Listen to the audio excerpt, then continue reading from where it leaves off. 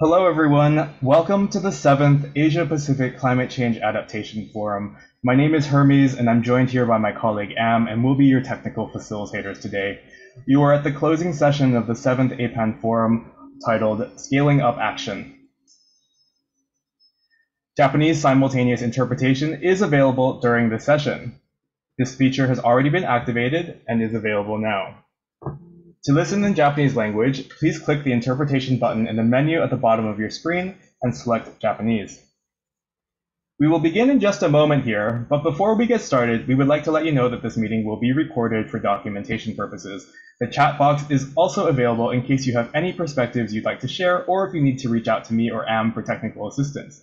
For those of you just joining us, you are at the session titled the closing of the 7th APAN Forum, titled Scaling Up Action.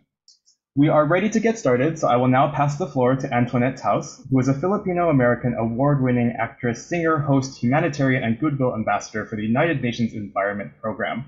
Long a fixture in the entire entertainment industry in the Philippines, she has spent much of her life in the media spotlight and is recognized as one of the most influential role models of the youth of her generation. Today, Antoinette collaborates with various global media groups such as National Geographic and CNN on projects centered on important social and environmental issues. She has also founded Communities Organized for Resource Allocation, or CORA, as well as the Sustainable Planet.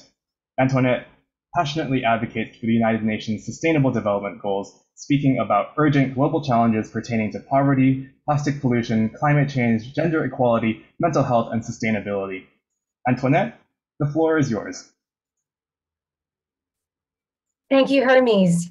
Good afternoon, Your Excellencies, most honorable and distinguished speakers, guests, and heroes for people and the planet. I'm Antoinette Taus, honored to be your host and moderator, and grateful to be welcoming you all to the closing plenary session of the 7th APAN Forum. Now, we would graciously like to thank you all for your time, your wisdom, your energy, your passion, and most of all, your heart that you've shared all week long.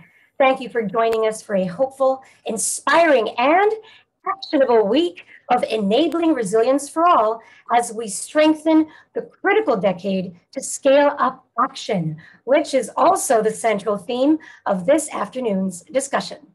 Resilience was the unifying theme this week for the 7th APAN Forum, and discussions were thoughtfully curated around 5 centralized enablers. Now, these were climate governance and policy, planning and processes, science and assessment, technologies and practices, and today's earlier discussions on finance and investment, all with a collective goal to enhance resilience and deliver an inclusive resilient society, the resilience of economic sectors, nature-based resilience, and resilience of local communities against the adverse impacts of climate change. And as we speak of resilience outlooks, this week's powerful discussions rent a snapshot of the stream-specific aspects of resilience at the regional level, depicting challenges, promising innovations, best practices, as well as priorities for, again, action. And as better understanding is gained with regards to the status of adaptation practices across the region, in-depth discussions are made possible in order to address enhancing resilience holistically as we highlight the intertwined nature of resilience and also take stock of experiences and challenges of building resilience in the context of COVID-19 response and recovery. Now, as we carry with us the knowledge and wisdom gained throughout the week, a great deal of emphasis was placed on ensuring that as we aim to scale up action, there is also much need to focus on both quality and quantity of action, along with a layer of impacts and reach of the actions taken, taking into consideration strategic actions based on case studies in varied locations with localized action, while of course ensuring long-term resilience with a much needed support of both the public and private sectors. We thank each and every one of our distinguished guests and speakers that helped frame the outcomes to be presented and discussed during this closing plenary session. We would also like to thank everyone that has taken the time and initiative to join us virtually all week long. Only together can our hopes and actions for the world become a reality for those that truly need us and that need you the most. We would also like to thank all of our participants in our Miro board activity throughout the week. And just to give you a quick recap, with the aid of an online visual board called Miro, participants were invited to define priorities and make pledges on how to enhance and scale up actions on climate change adaptation, providing outlooks from various perspectives throughout the region. And the main findings, pledges, thoughts, and ideas from this board shall be shared and presented at the end of this session, and we truly look forward to that. Now, as we officially move on to our closing plenary, this session will consist of 3 separate segments. First will be a presentation of the forum summary, including a set of action-oriented recommendations on how to magnify current efforts on adaptation in the Asia-Pacific region. The second segment of our session shall proceed with a high-level dialogue on how to enhance synergies among different multilateral environmental agreements to bring key messages from the forum forward and disseminate them through other national, regional, and global events. The third and final segment of our closing plenary shall conclude with the showing of continued support of commitments of APAN partners on how each organization intends to embrace the forum's outcomes through their current work and advance the key recommendations stemming from the forum in the next 2 years. The session will conclude with a vote of thanks from the APAN Secretariat. Please also stay tuned for some special performances and presentations coming right up. And now, as we begin segment 1 in the presentation of the forum summary, we are honored to have with us Dr. Youssef Nassef, Director of Adaptation for the United Nations Framework Convention on Climate Change, or UNFCCC, to present this week's forum summary, along with a set of action-oriented recommendations on how to magnify these current efforts on adaptation in the Asia-Pacific region. This will also include commitments of different organizations to advance these recommendations. He has led the adaptation work streams under the UNFCCC since their inception. He possesses over 30 years of experience in diplomacy and international environmental policy and is a seconded diplomat from the Egyptian Foreign Service. While assuming progressively higher levels of leadership at the UNFCCC, he led their support for several initiatives on adaptation. These include the inception and support for national adaptation programs of action and national adaptation plans, the Nairobi Work Program, an international knowledge hub for impacts, vulnerability, and adaptation, and the Warsaw International Mechanism for Loss and Damage. He recently created the Resilience Frontiers Initiative, which applies foresight for attaining post-2030 resilience. Please welcome, I'm honored to introduce Dr. Youssef Nassef, Director of Adaptation for the United Nations Framework Convention on Climate Change. Thank you very much. Thank you, Antoinette, and thanks to the organizers.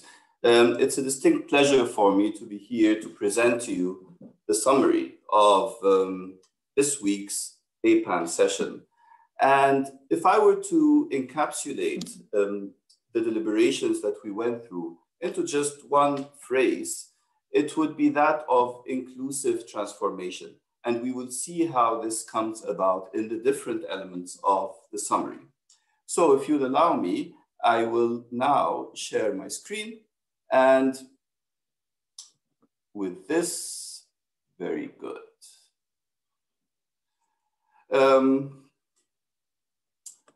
I think I shared the wrong part, so let me go to the correct one. Yes. So this week, I think, as I said, the call for transformation has centered around this recognition of the urgency and call for action. We know that we're in a climate crisis. We know the science has told us that we need to act very quickly within the next few years. and that a core element of this transformation is that of resilience. And in embarking on that transformation, we have game changers, including youth, including innovation, partnerships and cooperation, and the mobilization of investment. And you may have heard the statement by Mr. Ban Ki-moon, which called for a step change in ambition, in climate finance, in partnership and knowledge exchange. And as I go through the 5 clusters that Antoinette mentioned, we go through the messages and the step recommendations, as well as the visuals that we've seen from our very able graphic artist, Desiree, and her colleagues from Tofu Creative. So here is one of those wonderful graphics that were created from the opening. And you can see the keynote statements here, and I will leave you sort of a couple of seconds to look at them, but they are available on the web. And in the end, we know that one of the most important steps towards the transformation will be COP26 at the end of this year. And we'll hear about this a bit in our panel discussion that will ensue after this segment. And so in terms of policy and climate governance, I think the main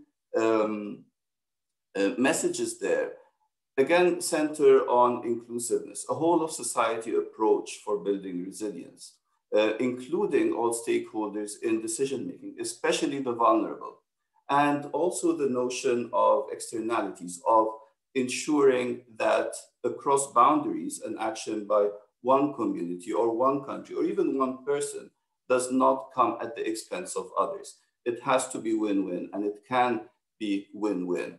And then the strong and uncompromised commitment to the Paris Agreement is central for the transformation towards both climate resilience and climate neutrality, an eventual net zero emissions regime. In terms of step changes, we had a focus on promoting of systems thinking, which again is an element of that transformation, undertaking very clear, concrete, targeted interventions across sectors, across all sectors. The importance again of including all the stakeholders, including the private sector and the institutional capacity that itself in many cases needs to be transformed to enable us to bridge that gap into the next phase of our existence. Now, here's again our graphic of that segment, and you can see the main messages. If I move again to the next cluster, planning and processes, a very nice statement here, which is that resilience is a journey. It is not a one stop on a set of steps and then it's done. But resilience is something that is a process, it is ongoing, and at the center of it are the people. Again, the inclusiveness aspect, people at the center of the planning for resilience, for adaptation, and the processes that implement these plans. And there's a lot of opportunities, and there's a lot of opportunities for leadership, including in the context of engaging all the stakeholders in the planning process, and the importance of political will to effect the needed transformation and the necessary leadership for both the planning, for both the resource mobilization and the implementation of these plans. In terms of step changes, we know that in a lot of cases, we deal with the different components of development, the different components of resilience in different categories. And we know that the integration across these categories is absolutely necessary to enable that holistic transformation that will lead us to the desired state of resilience, and hence the breaking of silos. At the same time, we need a combination of bottom-up and top-down approaches, because as we said, it needs to be inclusive, it needs to be informed by ground-level vulnerability and also ground-level knowledge. And this can include multi-stakeholder engagement. And as we said, the breaking of silos will also be commensurate with the mainstreaming of climate change into development planning and into budgeting. And again, our wonderful graphics from Tofu Creatives on this segment. In terms of science and assessment, when I started, I said that the science has informed us of the need for transformation, both from the climate change side, and we've seen the IPCC reports on warming of 1.5, but also IPBES from the biodiversity side. And both of these scientific contexts have told us of the need for rapid transformation in the coming years. And this transformation has to be informed by the science. And the importance of bottom-up innovation has been repeatedly emphasized, as well as the integration of science and assessment in a multidisciplinary way, not just multidisciplinary within a country, but also across countries. And there comes the importance of regional collaboration and transboundary action. And so the whole notion, again, of transformation and of multi-stakeholder engagement comes in to our systemic change context and the need for coordination in order to ensure that, that this transformation happens in a way that engages all those that need to be engaged and takes account of all levels and all stakeholders. And in terms of the step changes for this cluster, again, user centricity is key, and research that is action-oriented, again, a stakeholder engagement. And then there's a lot of movement now to understand how behavioral science can help us address action and address vulnerabilities in a way that is context-specific and takes account of what exactly are the keys to enable us to transition our behavior towards a sustainable world. And hence social and behavioral science are key here. Again, transboundary risk, we have talked about that in order for one part of the world to take actions that ensure that they do not affect negatively another part, not just one part of the world and another, but even within countries and within communities and at all levels, really. So this is the graphic for science and assessment. And as I move forward now to technologies and practices, and we have already mentioned the role of innovation before and the role of science. So the idea here is to broaden our understanding of value. And capital is not just about money, not just about assets, but there's also the natural and human capital.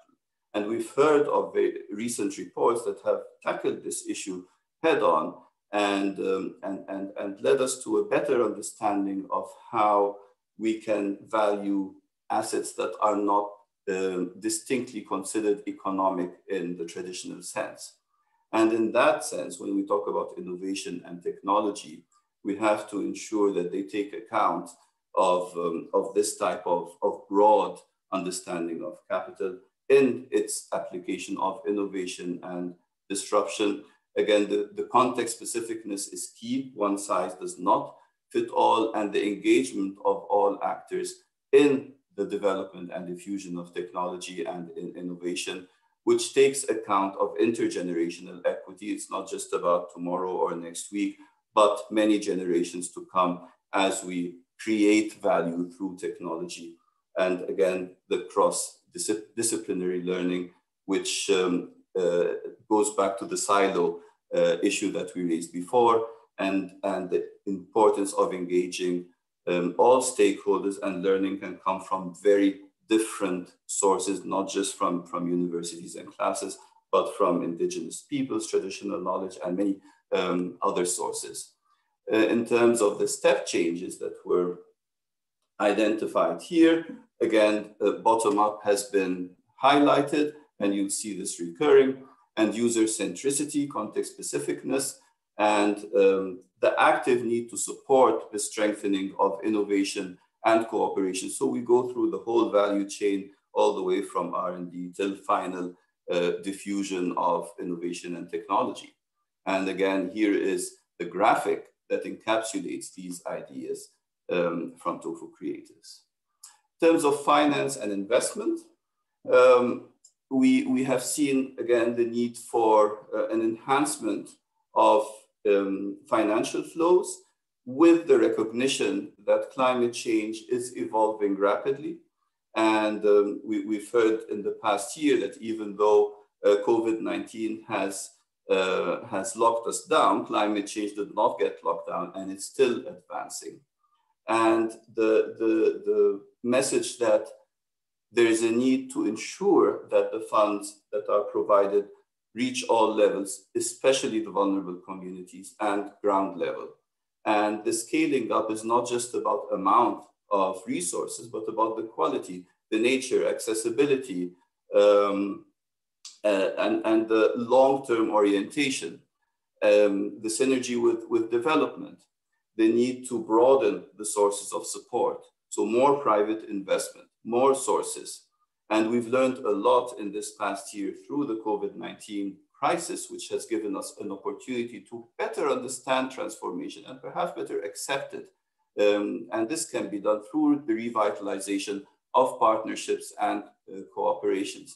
In terms of the step changes and actions, we've heard of the need, again, to integrate climate change into development finance and private sector investment. Let climate change considerations permeate into all aspects of decision-making that lead to financial flows. Again, long-term horizons, and you know, one of the specific attributes of cost-benefit analysis is that costs and benefits in the future are worth less than the present. So this has to be an adjustment in our thinking in order to ensure long-termism and ensure intergenerational equity at the same time, providing assistance upfront, not too late, because we know that the sooner we act, the less we will have to suffer afterwards. Preemptive action is always a priority, and enhance our understanding of how funding works on the incremental costs and benefits associated with climate change. So this is my short summary, and I'm very, very honored to now present you a surprise, actually. Our distinguished MC has been introduced by Hermes in the opening, but I would like to highlight that Antoinette is quite an active advocate for sustainability. She has a very famous quote that every single action creates a ripple effect. Nothing is too small, and every one of us has the power to make the world better. Antoinette has also told us that when one is passionate about their work, they become addicted to it. And Antoinette is addicted to the SDGs and for advocating sustainability. And I have the pleasure now to present you again, Antoinette, with a surprise, because she will be singing for us and rapping a song that is totally centered on the SDGs, her passion. So with this, ladies and gentlemen, I hand back to the very talented Antoinette Taus. Antoinette, the floor is yours.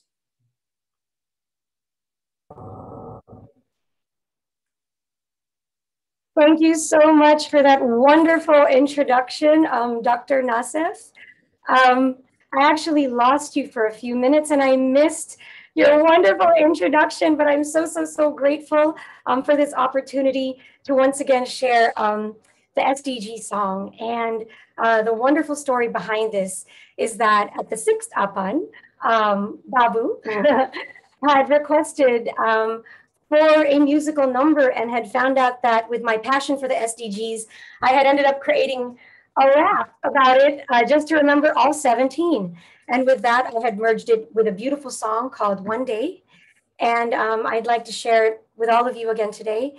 And I would like to thank, of course, the APAN Secretariat, Babu and Dr. Nassef, of course, for this opportunity. And this goes out to all of you heroes and champions of the earth.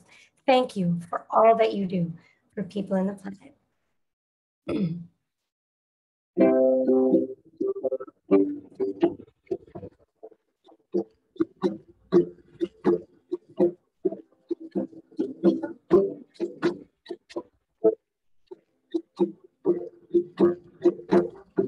Sometimes I'm done.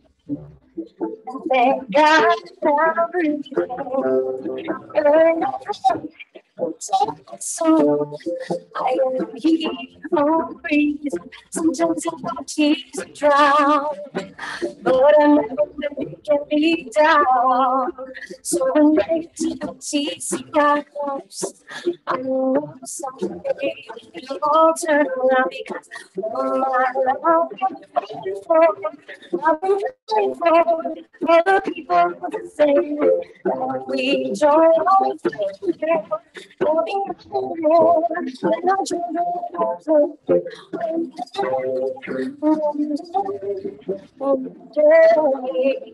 Sing with me.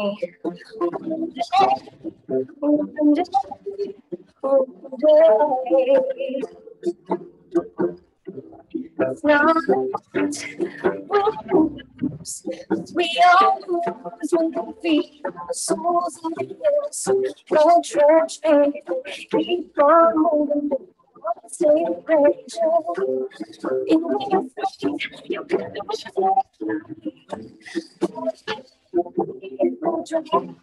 Crazy, don't face you away. Sometimes tears drown, but can lead down. So when negativity surrounds, I know someday it'll all turn around because all my life I'm praying for the people to say, we don't know, loving Lord, let our children one day, one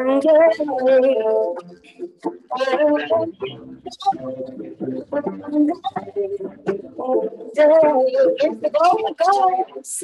You all getting poverty across the world, still hunger of every boy and girl, good and well-being, coast to coast, quality education we need the most, gender equality for all to see, clean water, sanitation, clean energy, decent work, economic growth, industry, infrastructure, innovation, reduced inequalities for every nation, sustainable cities and communities, responsible production and consumption, please. Climate action, that's the plan, protect water and life on land, peace, justice, strong institutions, it's for the goal out, that's solution, for the good work, across the land, the whole world, across the planet, get ready 2030, that's the year, human beings won't live in fear, calling all earthlings everywhere, it's time to take action, if you can, hand in hand, together we can, 17 goals, one master plan. Change, all the same, start with the when you're free, I'm proud to be all the same songs of freedom like, oh yeah.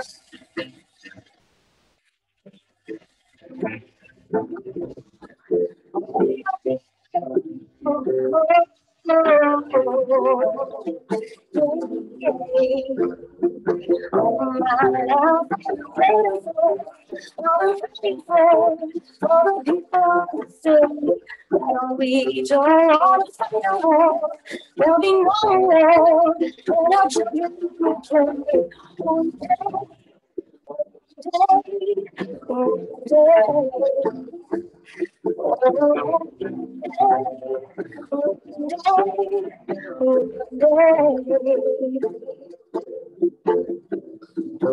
someday, someday, maybe someday,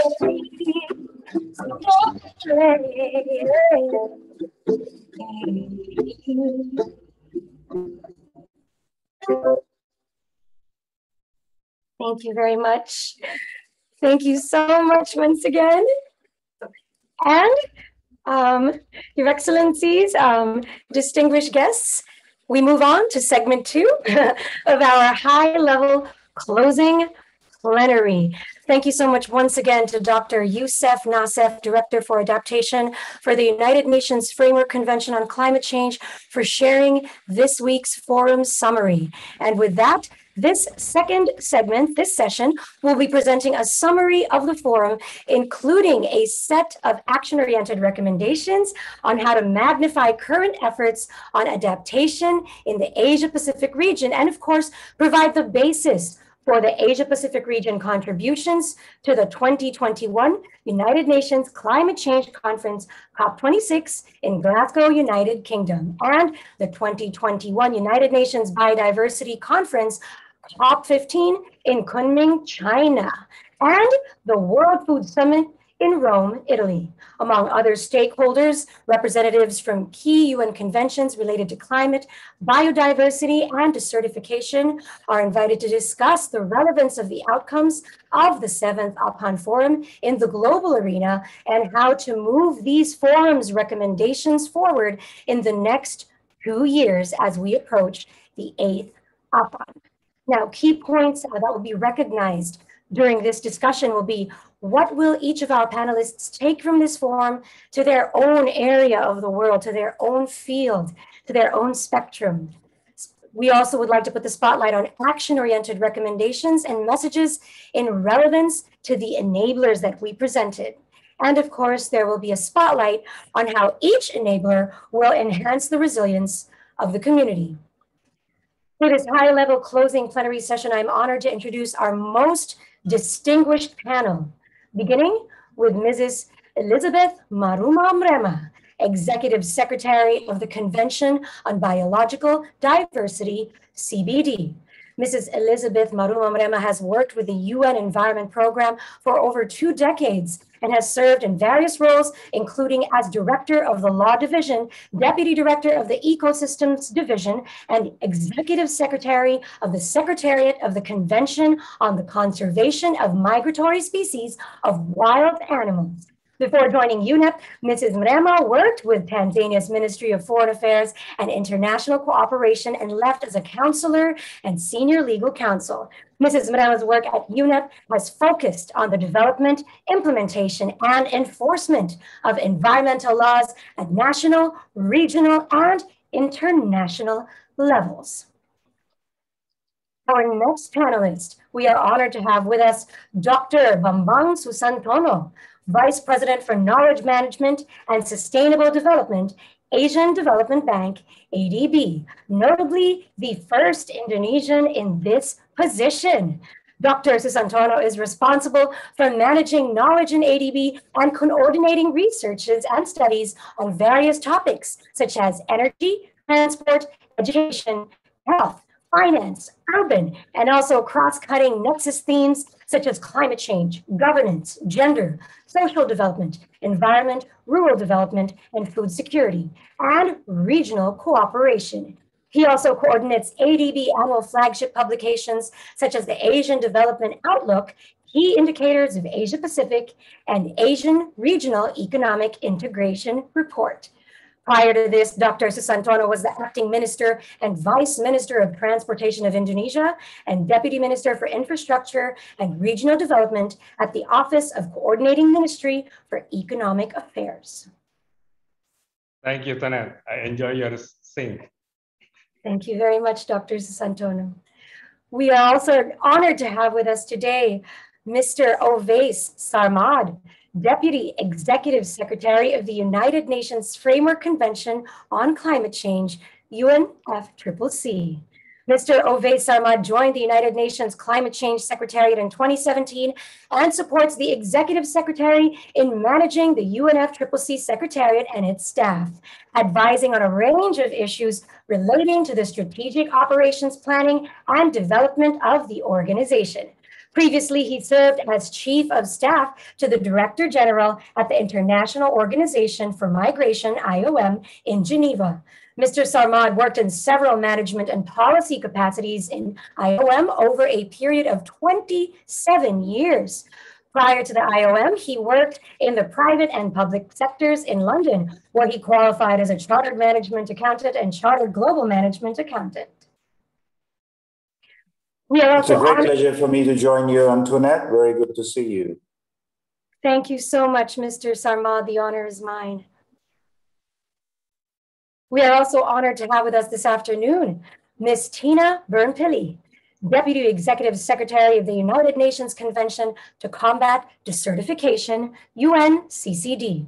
Before assuming her current position, she served as the Executive Secretary of the Vienna Convention for the Protection of the Ozone Layer and its Montreal Protocol on substances that deplete the ozone layer. Ms. Bermpilly has had over 25 years of experience in policy analysis and implementation on sustainable development-related issues and management at all levels of governance. She is a former Minister of Environment, Energy, and Climate Change in Greece. And prior to joining the Ozone Secretariat in 2013, she served as Ambassador of Greece to the Organization for Economic Cooperation and Development in Paris. Throughout her career, she has been engaged in issues across various platforms related to the environment and sustainable development. And last, but certainly not the least, we are honored to have with us His Excellency Ken O'Flaherty, COP26 Regional Ambassador to Asia Pacific and South Asia. His Excellency Ken O'Flaherty works closely with governments, business, and civil society across the region to boost climate action ahead of the COP26 Leaders Summit, which will take place in Glasgow in November 2021.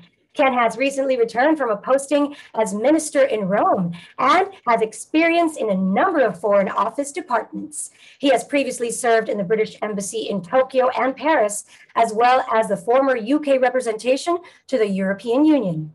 His Excellency Ken has worked on a wide range of issues from climate change and energy to economic, EU cooperation, security, counterterrorism, and migration issues. With that, let's formally welcome once again our distinguished panel members, and we shall proceed with our first question, which is directed, of course, to Mrs. Elizabeth Maruma Mrera, Executive Secretary of the Convention on Biological Diversity. Mrs. Mrema, the 15th meeting of the CBD COP, or COP15, aims to adopt a post-2020 global biodiversity framework as a stepping stone towards the 2050 vision of living in harmony with nature.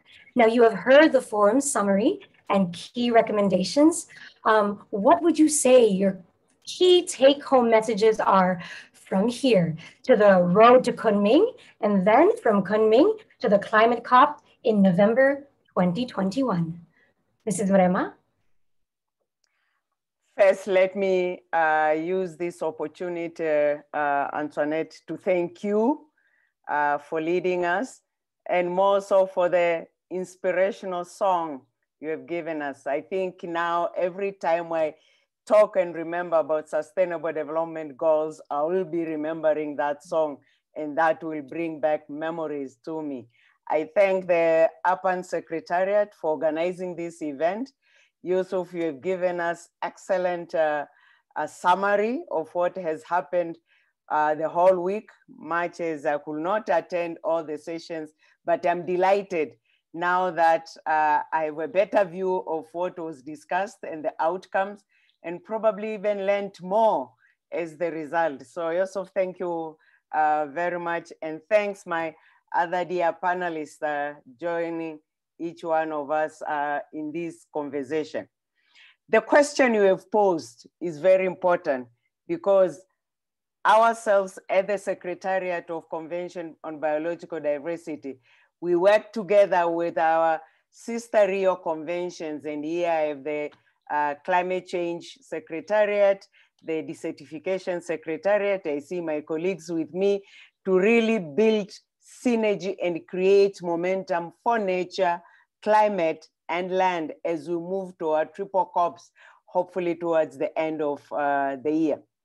And while the 5 key enablers discussed during this forum, and you yourself summarized them very well at the beginning, are extremely important, the Convention on Biological Diversity parties have discussed these similar topics regarding to finance, technology, governance, and planning during the informal sessions actually going on exactly during this week by our 2 subsidiary bodies. Last week we had science, this week and later today we'll have on implementation, discussing these very pertinent issues. And there are two main takeaways that I would like to highlight emerging out of these ongoing discussions. First, for the Asia and Pacific region specifically, the region is extremely, as we all know, vulnerable to the impacts of climate change, building resilience through nature-based solutions being critical. In 2020, the Asia-Pacific region faced a record number of climate-related disasters that, coupled, unfortunately, with the COVID-19 pandemic, affected tens of millions of vulnerable people. A green recovery focused on nature-based solutions can inevitably advance the climate-smart recovery that could strengthen social, economic, and ecological resilience. The pandemic, we know, has also highlighted the connection between healthy nature and human health and livelihood, and has equally provided us with the global community, provided the global community with an opportunity to address climate change, biodiversity loss, and land degradation by taking a common approach. So we all need to seize this opportunity. Secondly, a strong governance systems and institutions will play a key role in the successful implementation of the commitments, including our post-2020 Global Biodiversity Framework, a fact which also Yusuf underlined coming out of the whole week discussion during this forum. It is critical that it's important to strengthen the multilateral cooperation, build synergies, including among ourselves, the Rio Conventions for global governance on the environment. And this will require a global coordination, but also coordination among and through regional networks, and equally at national level. In this regard, the development and uptake of tools and resources for mainstreaming across national plans and policies and sectorial strategies becomes critical and essential. Let me take one specific example. Land degradation neutrality target setting, and Tina can talk about that more than myself. So that target setting process under the Desertification Convention and the National Biodiversity Strategies and Action Plans and our Convention on Biological Diversity can represent a strong avenue or strong venue for the promotion of integrated planning and synergetic implementation at country level that can deliver global benefits. Likewise, national adaptation plans and national determined contribution under the Climate Change Convention also feature nature-based solutions to climate issues, all of which also have core benefits to biodiversity and land degradation. So, Antoinette, I may finish actually, or let me finish by recalling a specific quote from Dasgupta review report, and Ken might know it well than many of us, that the solutions start with understanding and accepting a simple truth. And what is this truth? Our economies are embedded within nature and not external to nature. So the time has come to really make that transition to a new economic and social paradigm that values nature for people, planet, and prosperity. Thank you. Thank you so much, Mrs. Mrema, Executive Secretary of the Convention on Biological Diversity, and thank you for those beautiful words. And as you said, you would have Ms. Tina Bermpili continue on the point that you had mentioned. And with that, my next question is actually for Ms. Tina Bermpili in connection with what Mrs. Mrema has just said. And we'd also like to hear, in connection to this question, her reaction to the forum summary as well. The question is, interaction of land and climate is complex. Now, globally, average land surface air temperature has risen faster than the global mean surface temperature. It will exacerbate several desertification processes and higher land and soil degradation. What are key actions UNCCD is embarking on for the UN Decade of Ecosystem Restoration, specifically in the Asia-Pacific region, managing land and soil toward building resilience of vulnerable communities? And once again, we welcome Ms. Tina Byrne-Pilley, Deputy Executive Secretary of the United Nations Convention to Combat Desertification.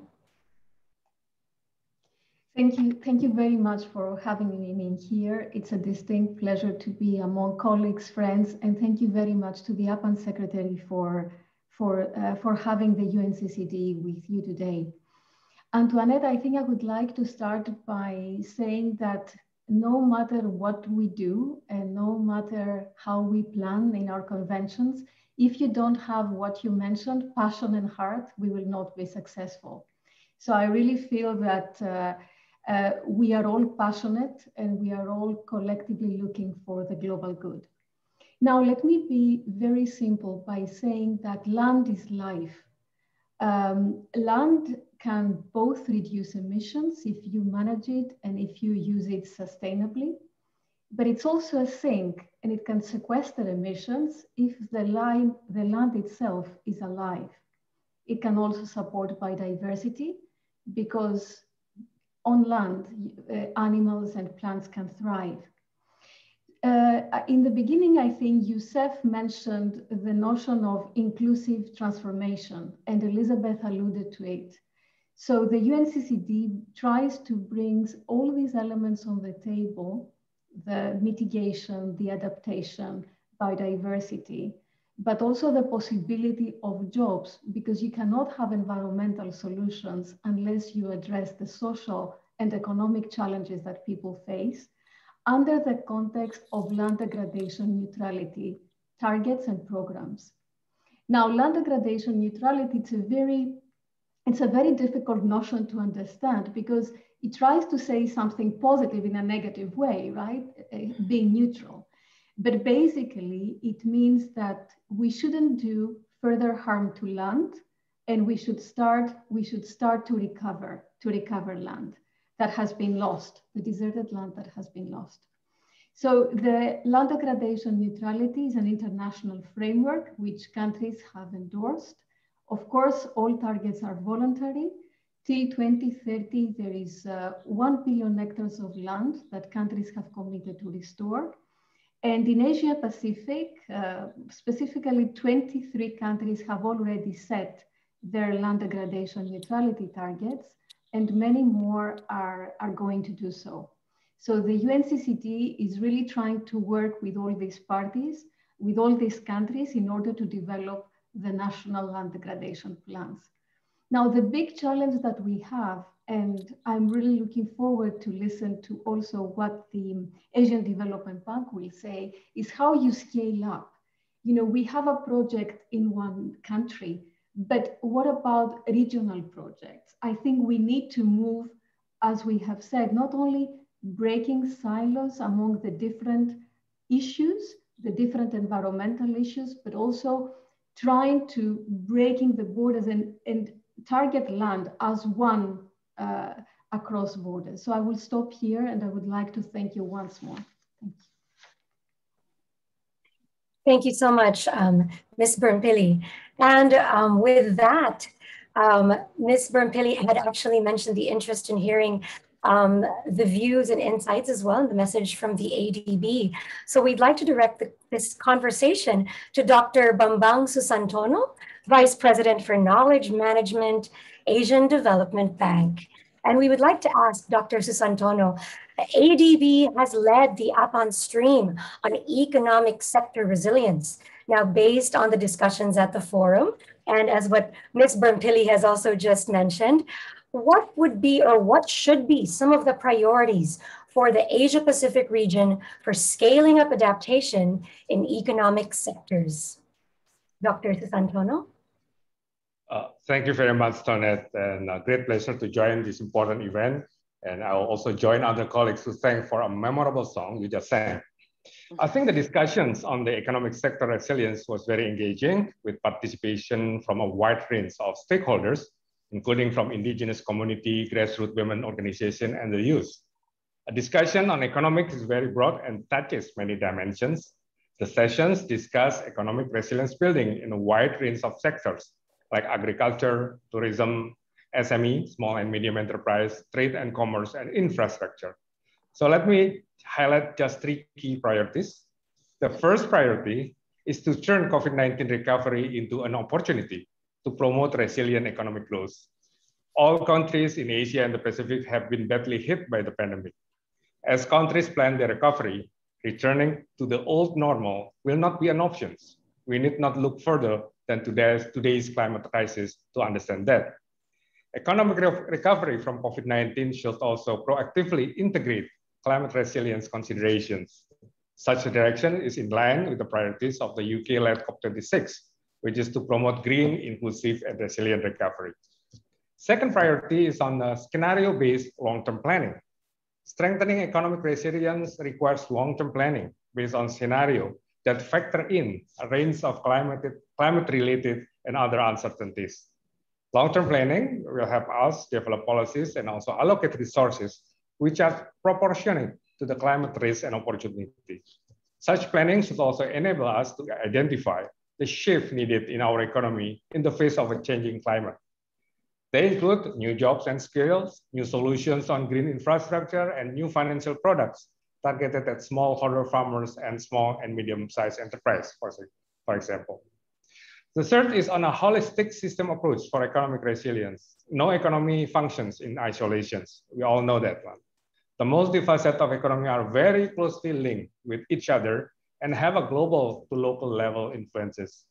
We have seen in climate risk in one sector of our supply chains having devastating impacts on other sectors within the chain or even other countries.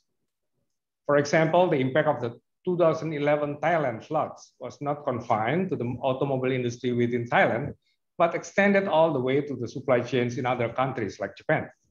So we need to adopt a holistic system approach in strengthening economic resilience.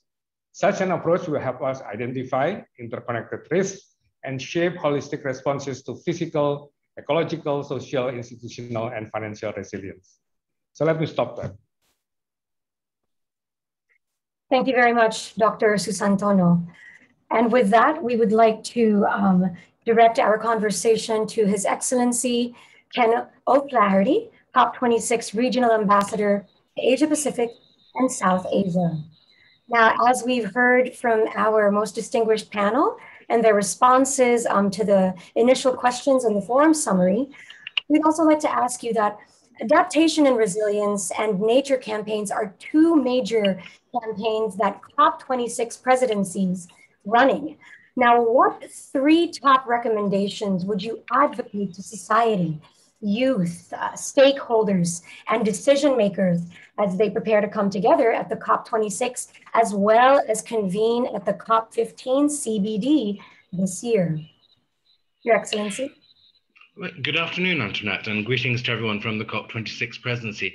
I think my top recommendation is probably one which emerged from the presentation of findings of this forum, which you just gave earlier today. It's very much about understanding the importance of a whole of society approach to major global issues, including biodiversity loss and climate change, because so much of successful adaptation and resilience is in local solutions.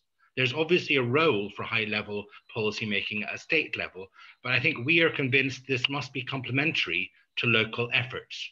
And so as presidency, we're going to work to ensure that the run-up to COP26 and the event itself takes a genuinely inclusive approach to supporting the most impactful UNFCCC processes possible.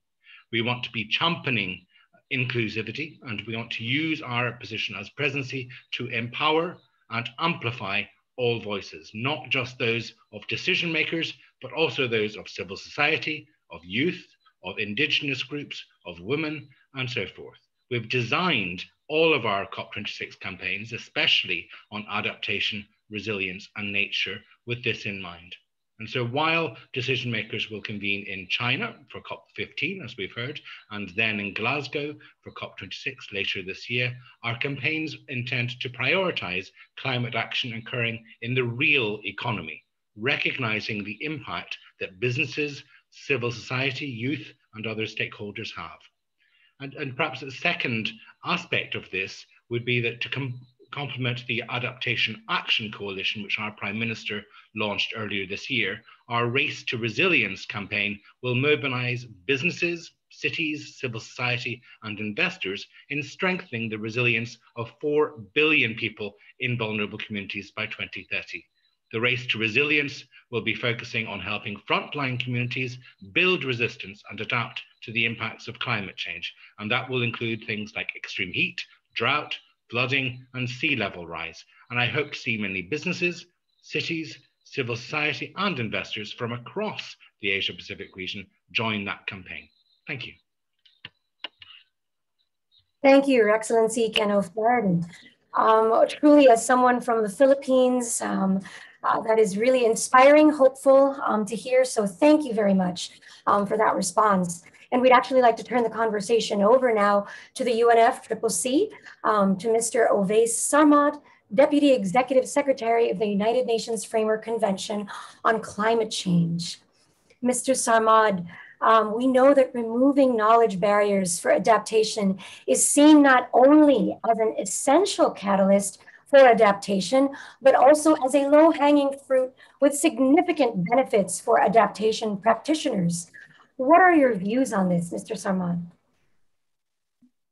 Again, thank you very much, Antoinette, and it's a great pleasure for me to participate on behalf of my organization, UNFCCC, and great to see colleagues from ADB, COP presidency, and our two sister conventions, as we call them, CCD and CBD.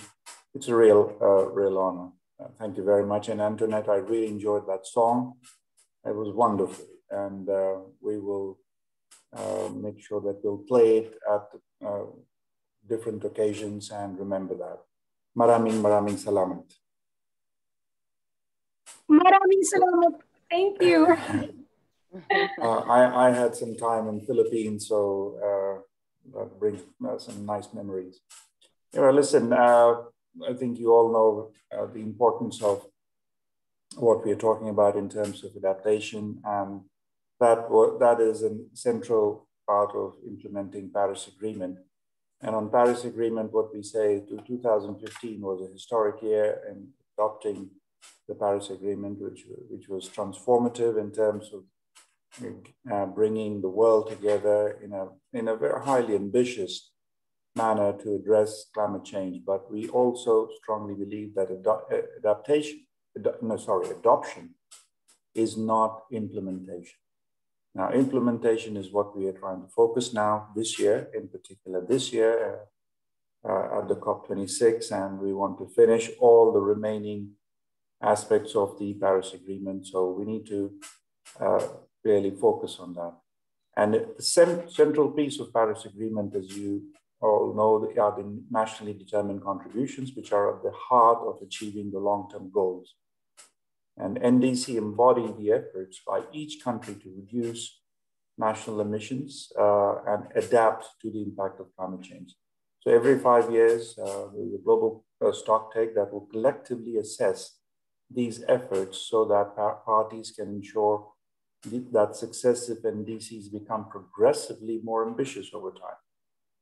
And the National Adaptation Plan, as my colleague and friend Youssef mentioned, or the NAPs, are the country plans that catalyze implementation of adaptation.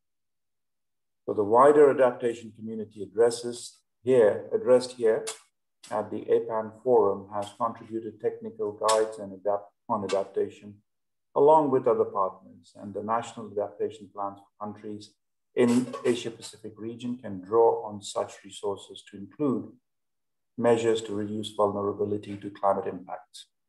So those are just my initial thoughts, but we'll come back to as a follow-up to that discussion. Back to you. Thank you very much, Mr. Sarmad. We'd like to direct the conversation back to the Convention on Biological Diversity, CBD. Mrs. Mrema, while ecosystems play a key role in the global carbon cycle and in adaptation to climate change is adversely affecting ecosystems and biodiversity. Now, the Strategic Plan for Biodiversity 2011 to 2020 and the Aichi Target 15 aim to restore at least 15% of degraded ecosystems. Now, going into the post-2020 Global Biodiversity Framework, what actions are countries committing to address the urgency for nature and climate change resilience solutions? Mrs. Mrema? Thank you very much. Indeed, there's no question that we face complex and interconnected challenges. And yet, we have seen that countries are actually, in fact, stepping up their commitments. And I would like again to give examples. If we go back to our 5th Global Biodiversity Outlook launched last year in September, it assessed progress made towards Aichi biodiversity targets and indicated that although progress towards Target 15 on restoration has been limited, ambitious restoration programs are either underway or are being proposed in many parts or regions of the world. And these, if they continue, have the potential to deliver significant gains in ecosystems resilience and preservation of carbon stocks. Again, Global Biodiversity Outlook also highlighted that many of the national determined contributions made under the Paris Agreement also contribute to Target 15, with 75% of the NDCs containing forest-related targets, including restoration activities. Going even further, the UN Summit on Biodiversity last year in September provided an indication of how important the issue of biodiversity has become globally. This was demonstrated by the number of high-level speakers that participated, including the number of heads of state and government, over 70, who spoke, highlighting the urgency of action in support of the post-2020 Global Biodiversity Framework. In particular, the summit showed how politically important biodiversity had become at high level, and also served as a reminder to the international community that preservation and restoration of biodiversity ecosystems offer an important opportunity for shared progress during this UN decade of action. Furthermore, commitments like the ones made at the Leaders' Pledge for Nature, which currently over 84 countries have signed, 12 of which are from the Asia-Pacific region, further demonstrate how countries are ready to redouble their efforts to address the interconnectedness of biodiversity loss, land and ocean degradation, and climate change, which also Ken had underlined. So let me also highlight the commitments made by non-state actors, the governments of China and Egypt, who are our previous Conference of the Parties host and upcoming host, with the support of the Secretariat in spearheading an initiative at the last conference of the COP known as Sharm el-Sheikh to Kunming Action Agenda for Nature and People. This initiative showcases voluntary commitments and raises awareness on the urgency to reduce the drivers of biodiversity loss and shift towards nature positive outcomes within this decade. I'm equally actually pleased to see enhanced regional cooperation with countries sharing experiences and showcasing solutions through the platform like the APAN Forum to safeguard our critical areas of ecosystems health for improved resilience, among other issues related to our post-2020 Global Biodiversity Framework. So we are all there, international cooperation, regional cooperation, upscaling of actions to really contribute to the post-2020 framework during this decade. Thank you. Thank you, Mrs. Mrema. And as we speak of urgency, we'd like to turn this back to UNCCD. Ms. Bermpili, let me mention one of the recent messages from the Executive Secretary of the UNCCD. Bioenergy and land-based mitigation are not silver bullets, but they will buy us some time. As such, they must be part of the broader response to climate change. Now, the next decade may be our last chance to get the land working for everyone. Ms. Bermpili, can you elaborate on it and why buying time is extremely important? Thank you very much, Antoinette. Let me start by saying that we have been living in the last 1.5 years under very unprecedented circumstances with lots of grief and pain to many families due to COVID. But the response to COVID has shown us 4 things. One, that science matters. So the importance of science has been tremendous. The second, the importance of government action. The third one, the importance of public support. And the fourth one, in terms of policy, the ability to learn and adjust on a very, very sort of daily even basis.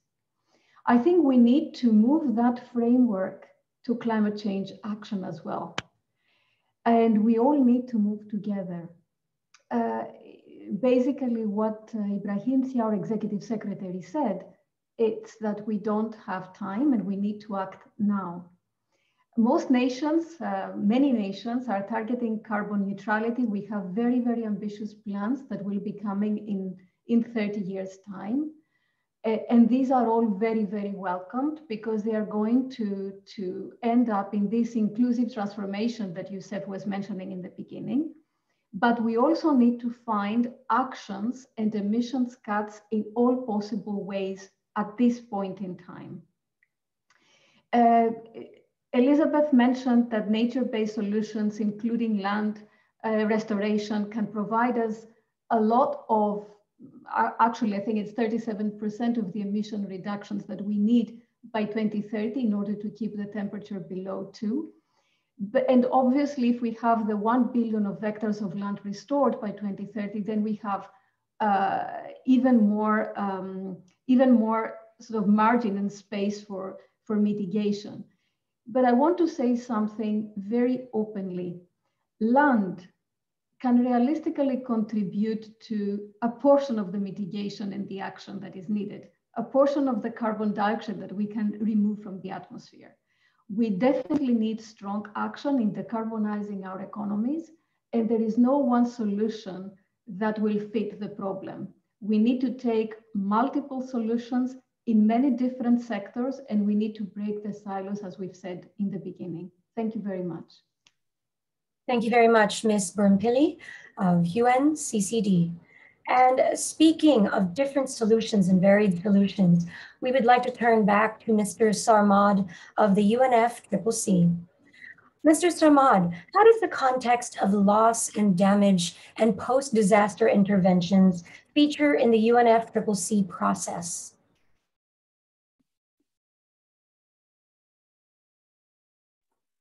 Thank you, Antoinette, again. On loss and damage, it was also mentioned, it's under the Warsaw International Mechanism. And let me give you a bit of context. Efforts under our process aim to assist the vulnerable communities and countries to undertake responses along the spectrum, a broad spectrum, as also mentioned by Tina. There is no one solution. From preemptive to contingency to preparation and so on. Climate impacts are unfolding more rapidly and with increasingly immediate risks to people and their livelihoods than previously anticipated. As I also mentioned, the development of measures to preempt risks, plans, and risks by creating the national adaptation plans and put appropriate contingency measures in place can avert and minimize the adverse climate impacts. In our process, what we strongly believe are that contingency measures which exemplify the responsibility of the international community to not just contribute to humanitarian interventions, but also to support the risk reduction and management. And these are addressed through the loss and damage under our process. This mechanism specifically seeks to manage risks that are not addressed through preemptive instruments like NAPs. It is a complementary component to planned adaptation, which is essential to scaling up adaptation and to adopt a comprehensive outlook towards risk management. And under this work stream in our Secretariat and the process of loss and damage, we are dealing with a variety of aspects of comprehensive risk management, including issues like displacement due to climate change, addressing slow onset events, assessing non-economic losses, and seeking innovative ways to support actions to address contingency measures for loss and damage. And as I said in my first intervention, all of this is a work in progress, and this year's COP is really a once-in-a-lifetime opportunity to really scale up and conclude many of these aspects of the process and decisions that is needed. So we very much look forward to it. And then this APAN forum is a really, I believe, a meaningful, timely getting together of different perspectives and various colleagues representing different organizations. So the outcomes of this will be very meaningful and will be amplifying those. Back to you, Antoinette. Thank you very much, Mr. Samad, UNFCCC. And speaking of COP26, we'd like to turn this back to His Excellency Ken O'Flaherty, COP26 Regional Ambassador to Asia Pacific and South Asia. Climate change, as the forum has reiterated, as we've been discussing this past hour, is affecting and impacting all of us, people, biodiversity, land, economy, and so much more. Now, what is the UK's plan as COP26 presidency to mobilize the COP members to scale up actions on the ground to build resilience, specifically in Asia Pacific? His Excellency. Great question. So I would say even if we stopped emissions rising today, the world would still need to deal with significant climate disruption. So adapting to climate impacts is crucial as we see those worsen. Climate change is affecting lives and livelihoods across the Asia-Pacific region. It's reshaping economies, landscapes, communities. Impacts are already being felt across the region. And as we've noted already, the most vulnerable communities are being hit the hardest. So in my role as COP26 Regional Ambassador, I've seen how the Asia-Pacific region is already dealing with the real world impacts of climate change. Across the region, many heavily populated areas sit very close to sea level. And so with long coastlines, highly vulnerable communities are vulnerable to flooding, natural disasters, typhoons, and tsunamis. The Philippines, of course, has an average of 20 typhoons every year, which impacts agriculture, health, infrastructure. And we all know that late last year, the island of Luzon was devastated by Super Typhoon Goni and Typhoon Vamco less than a week apart. In Vietnam, we're seeing sea level rises and rising temperatures, which are contributing potentially to 40% of flooding of the Mekong Delta, on which 30 million people rely on for their livelihoods.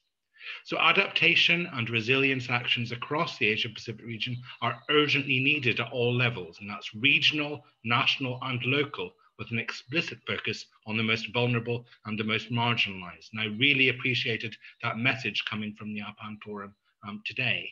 This is going to be a big priority for the UK in coming months as we're preparing for COP26 with our international partners. We want to use that summit to accelerate resilience to the evolving climate and weather extremes. Under our presidency, in partnership with Italy, we want to deliver the ambition set out in Paris 5 years ago and set international action on adaptation as a priority through driving greater political ambition and by working together to translate that into practical commitments. We want to use our presidency to deliver on 3 core internationally focused areas. We want to improve preparedness for climate-related disasters and supporting national adaptation planning. We want to mobilize and advance adaptation action, and we want to increase the availability, efficiency, and accessibility of adaptation finance. Now, on the 25th of January at the Climate Adaptation Summit, the UK Prime Minister launched the Adaptation Action Coalition to mobilise action on adaptation ahead of COP26. This is building on the UNCAS call for action on adaptation resilience and compels us to transform this political commitment into tangible action on the ground. I'm pleased to say many countries across the Asia-Pacific region have endorsed the UNCAS call for action, and I hope that all of those countries will join us on the Adaptation Action Coalition. It will be an opportunity for countries, developed and developing, to work together on local, regional, and national global adaptation solutions. It also presents an opportunity to showcase the best practices in adaptation and resilience and highlighting adaptation solutions we want to scale up. Now, finally, we will be hosting the Climate Development Ministerial later this month on the 31st of March. While the Climate Ambition Summit in December showed we're making progress to reduce emissions, it's clear there's a lot more that we need to do. Countries have to go further urgently, and no country can be left behind. Without the opportunity to deliver climate action that creates jobs, cuts emissions, and protects us from climate change impacts. This event will be a virtual event. It will bring together ministers to identify practical next steps to progress action on a series of key issues, responding to climate impacts, fiscal space and debt, access to finance, mobilizing finance, and it will shape the agenda around these issues in other international fora through to COP26. I'm really pleased that there's many countries from the Asia-Pacific region participating, including Bangladesh, Fiji, the Philippines, India, Bhutan, Tuvalu, India, and China. And in conclusion, I'd like to urge all countries across the Asia-Pacific region to do more to prepare for climate change. Action needs to be well informed, it needs to be coordinated, and it needs to be sustained. And that will require adaptation resilience receiving greater political attention and national plans that enable engagement from the local to the national level. Thank you. Thank you very much, His Excellency Ken O'Flaherty. And thank you so much for mentioning and emphasizing the plight of vulnerable communities and for mentioning the Philippines and countries like ours across the world that are experiencing the impacts of climate change. And speaking of vulnerable communities, I'd like to direct the conversation to Mrs. Mrema of CBD. What integrated approaches by all stakeholders can accelerate solutions that address both the nature and the climate crisis? How will the youth, society at large, and the vulnerable be supported to have their voice heard? Mrs. Mrema? Thank you very much. The past year has taught us many lessons, and we cannot forget that. One lesson has been the interconnectedness between of nature, of our natural systems, how it resonates throughout our social and economic systems.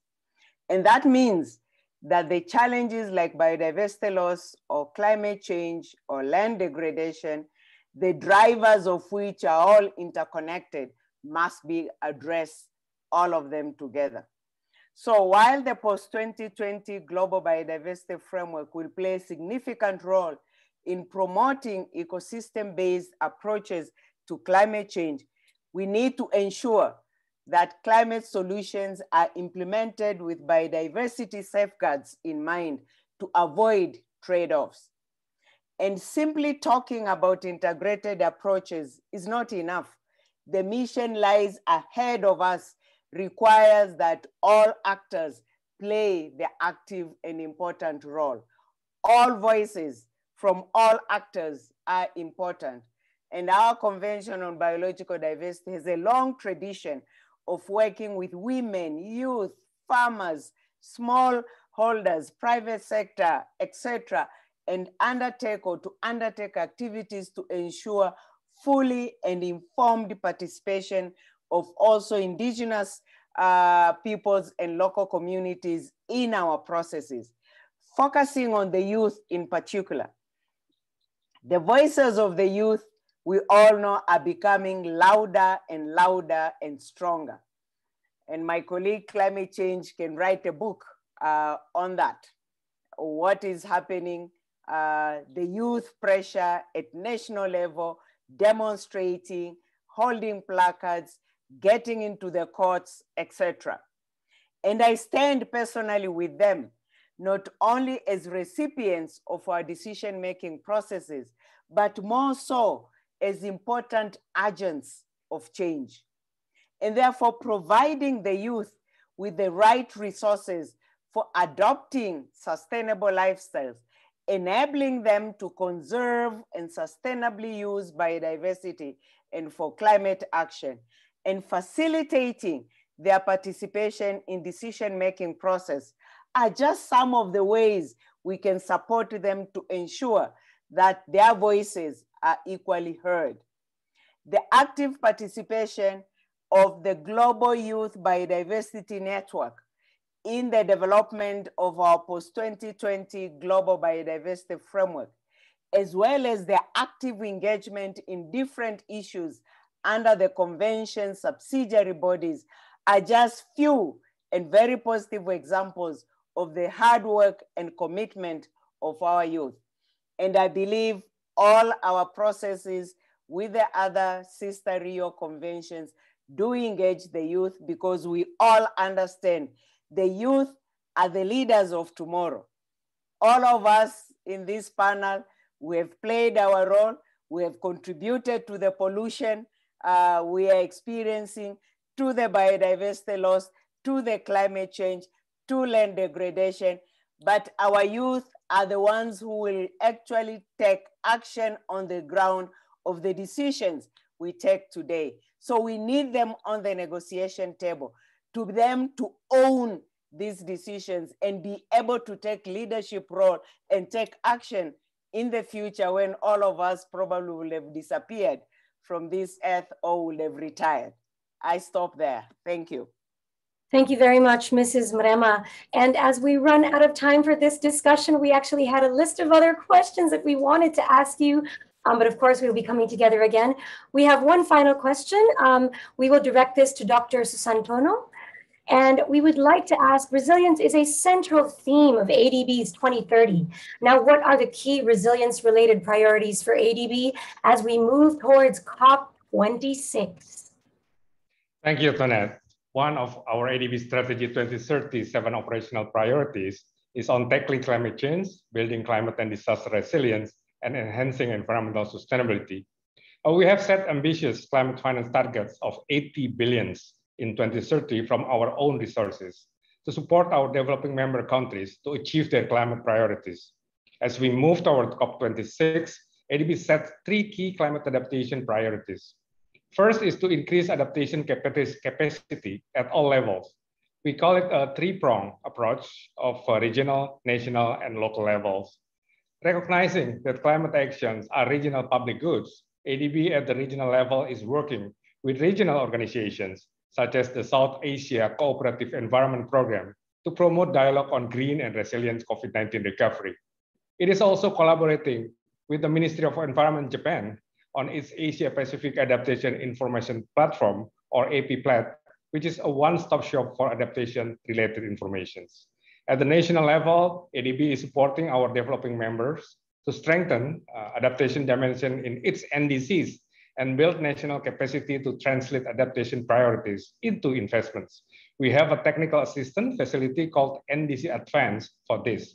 At the local level, ADB has recently launched a large-scale program called Community Resilience Partnership Program, or CRPP, in partnership with the UK government and the Nordic Development Fund.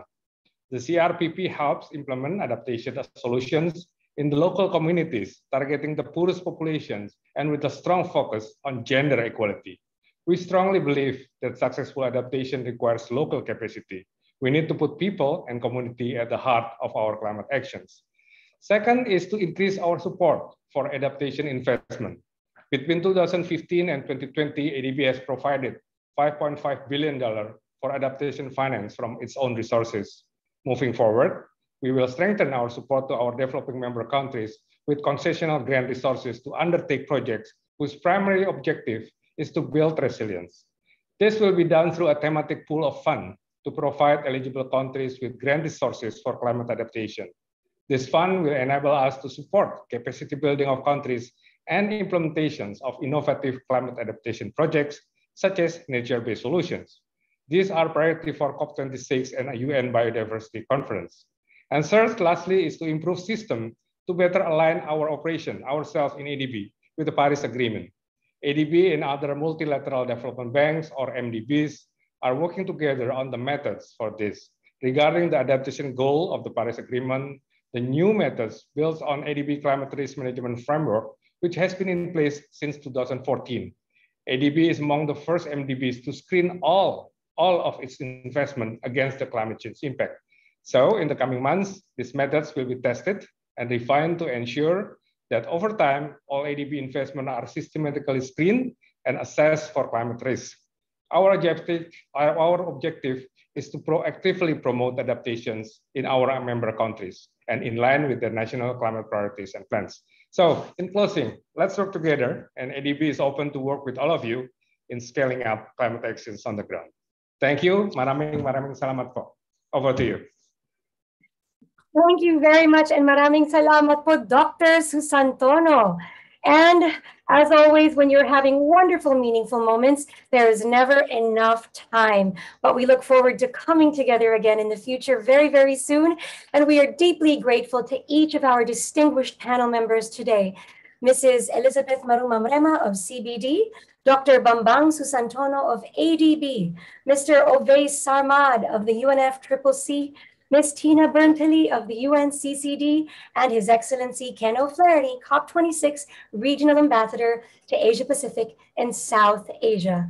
Thank you so much for this wonderful, meaningful, and powerful discussion. We are all truly grateful. Thank you very much. Thank you. Thank you very much. Thank you. Thank you very much.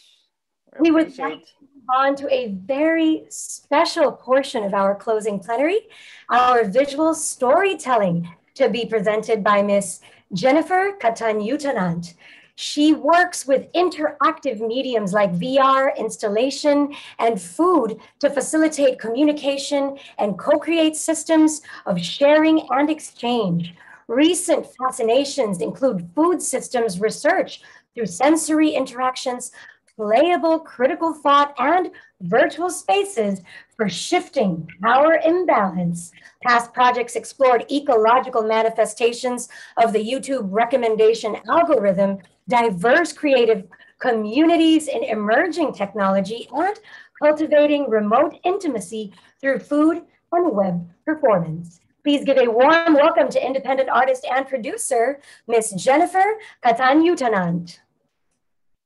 Hi, everyone. Thank you, Antoinette, so much for the warm welcome.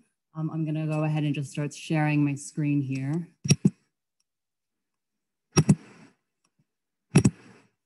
So today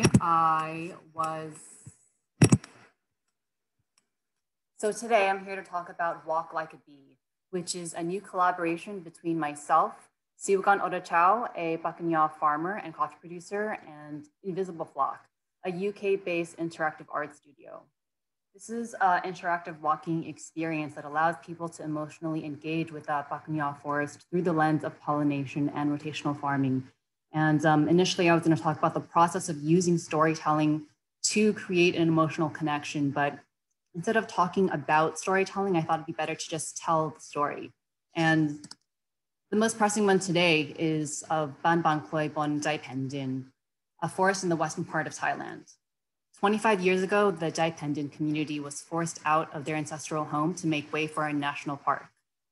Their houses were burned and one of their community leaders, Billy, was killed, while the park rangers responsible did not face any repercussions for their actions.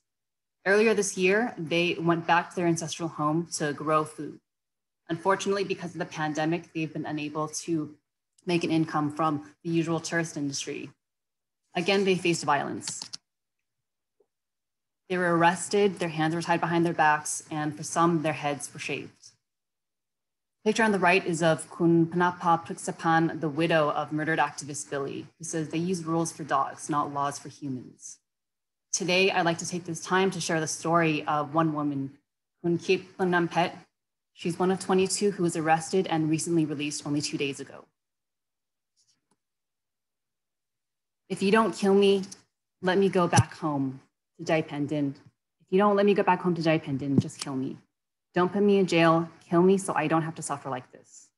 After less than an hour in a meeting with the Ministry of Natural Resources and Environment, Cape Nampet left the room in tears. I cried exhausted. I didn't say anything. I didn't believe him because I've heard it so many times. I've been disappointed so many times. I don't believe him 100%. And over 20 years ago, we were arrested. Billy disappeared. It hurts inside. I can't speak, she said in tears. She admits that hope is not yet exhausted, but it's close. He didn't understand what we wanted to tell him. We didn't get a chance to tell him because they don't listen. They won't let us return to Daipen Din, where we were born and grew up. If we can't go back, I don't want to live at all. If I can't go back to my birthplace, I don't want to be here. Kill me once and for all. The minister said there was no violence during the arrest. We couldn't show photos because all our phones were confiscated. There was no other person we trusted allowed on the scene. We confirmed that they violently pulled us and tied our hands together behind our backs and pushed us up to the helicopters. We were so terrified. A medic gave her an analgesic balm to treat her aching arms. She didn't use much. My heart hurts more than my body. We only want to go back to live with nature. The water is clear, the forest is cool. We want to continue our Pakanyao way of life and culture and let our children learn the ethnic people's way, including our rotational farming system. We didn't damage the forest. If we did, the forest here would have gone bald a long time ago. We only live the way we are. We're happy with whatever we have. When we plant, there's no need to fetch water. We're proud of our natural farming system. We've never laid cement over soil. Look at the city, there's no soil left. With cement floors everywhere, even grass cannot grow. We've never done that. We let nature rehabilitate itself. We let the forest grow. Indigenous communities everywhere, more than anyone, are leaders in adaptation. They've lived it, they've survived it, and they've been telling these stories for generations. And while art can be a very important tool for connecting these communities and connecting audiences around the world, I think another very important tool is to listen to what's out there and listen to what they're saying. And so my ending thought for this forum is I hope you can all start following local news and create relationships with the people that you're writing policy for, and ideally writing policy with. My question for all of you is, how can we create these spaces for listening and relating to what's going on? Thank you for your time.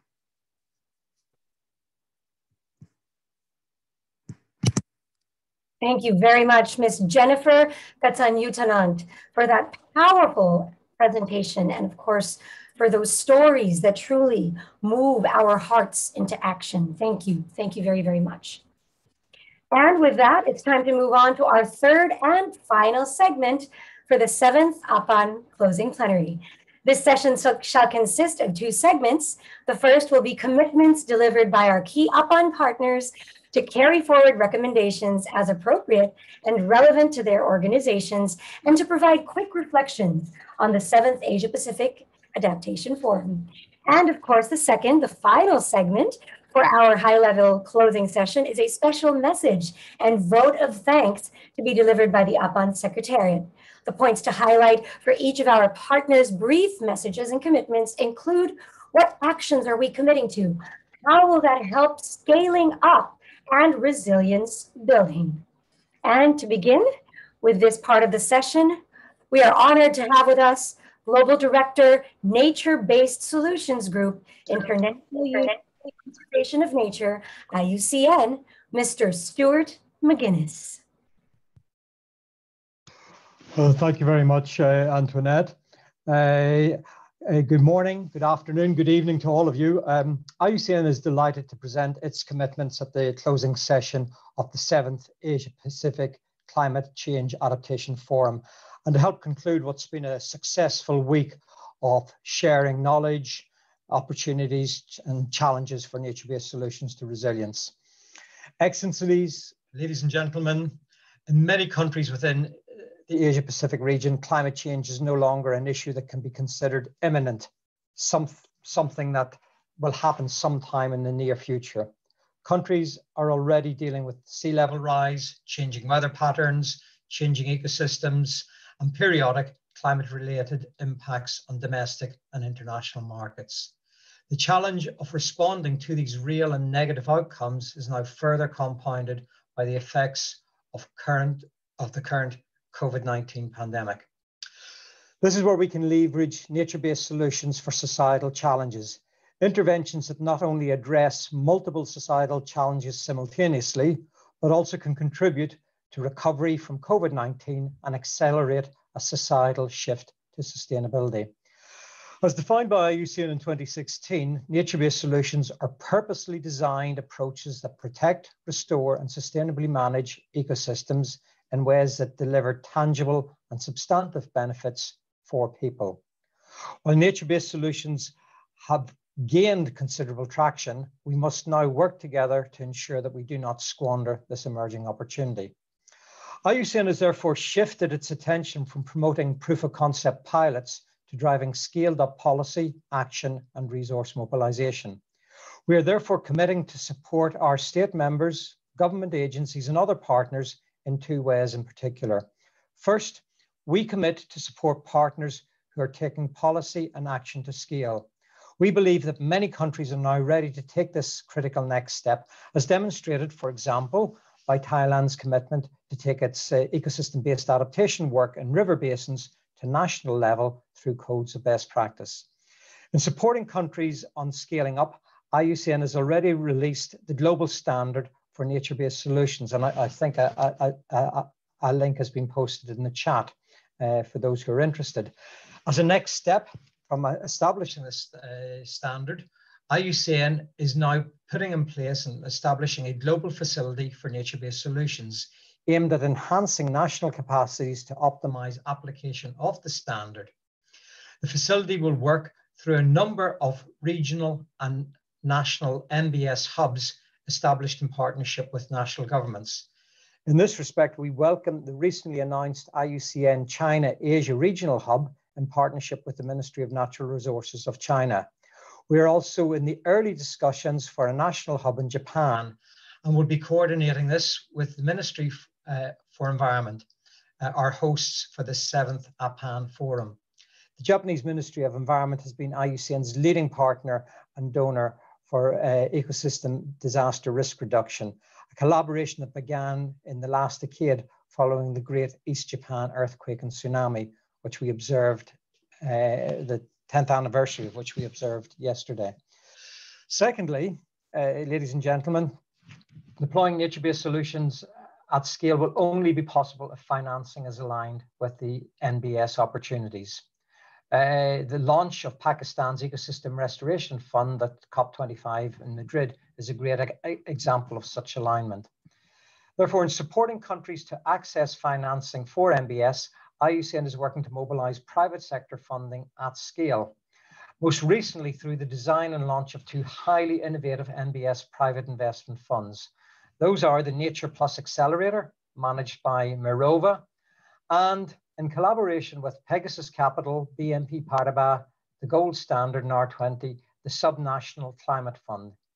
These two blended finance funds for NBS have a combined value of over $1 billion, with IUCN acting as the lead technical advisor. We would be happy to support the design and launch of similar opportunities within Asia Pacific for NBS financing. Similarly, IUCN has been working to support mobilization of public sector funding through our accreditation to the Global Environment Facility and the Green Climate Fund.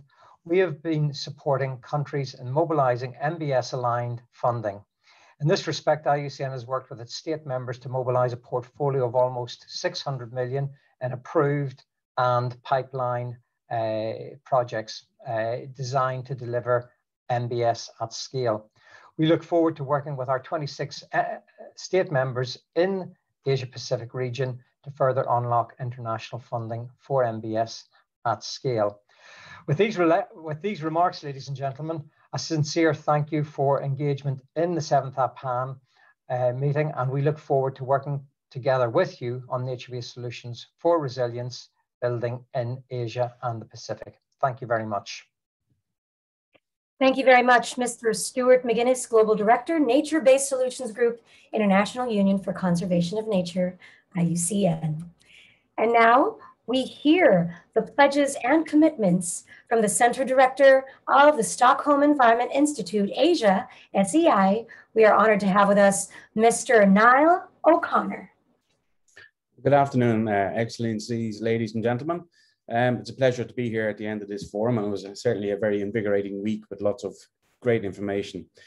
As you know, this week, SEI, along with my colleagues, Albert and Nicole, who are here also, focused on inclusive resilience. And we heard from a variety of women, men, youths, and other advocates of marginalized or minority groups from across the region, underlining the importance of inclusive resilience in climate actions. We are excited that APAN has a platform to bring together such a broad range of individuals working to build resilience of the communities and making sure that their voices are heard. While this is a step in the right direction, we're still at the beginning of making sure that everyone has a seat at the table, and to ensure that no one is left behind in the various climate actions and sustainable development dialogues or delivery that we want to plan. This week, I think we uncovered a few key areas where further action is critical. First, I think resilience is not possible without justice. Governments should provide space for activism, youths, women, indigenous people, people with disabilities, people who, these are not people that are risks, they are sources of resilience. And democracy should be pursued to enable their voices to be represented in decision-making. Second, governance is key. In the last decades, there's been a strong push for more inclusive policies. And while many governments have a range of policies on paper, especially for climate change adaptation and women's empowerment, the challenge is in its implementation. We need to focus on implementation and support that. Structural barriers continue to exclude and marginalize many women, indigenous people, people with disabilities, and others. And if this patriarchy continues to undermine women's equality, let's address it head on and now. Let's not wait. We cannot continue to use it as a context for our actions, but rather it should be the objective of our actions. We need to make that change. Third, while we agree that there is a strong need for adaptation finances, we need to find better ways to ensure that those most impacted by climate change are able to access climate funds equitably and to facilitate their capacity building and ultimately contribute to their resilience building initiatives. All too often, it doesn't get to the most vulnerable communities. That needs to change. Fourth, we should be building on the many ongoing initiatives that are being led by women, by indigenous people, by people with disabilities, by farmers, fisheries, or other people stigmatized due to their occupations to help foster resilience practice that is truly inclusive and adaptive. And this should be alongside current and well-intended initiatives that are ongoing by other people, not separate to it. Fifth, I think we need to ensure that adaptation efforts are in line with human rights obligations and the global commitments of countries in the region, such as the effective implementation of the SDGs and doing so in a manner that ensures we leave no one behind. As some of you may know, SEI, we aim to bridge science, policy, and best practice. We are an evidence-based research institute that produces usable knowledge.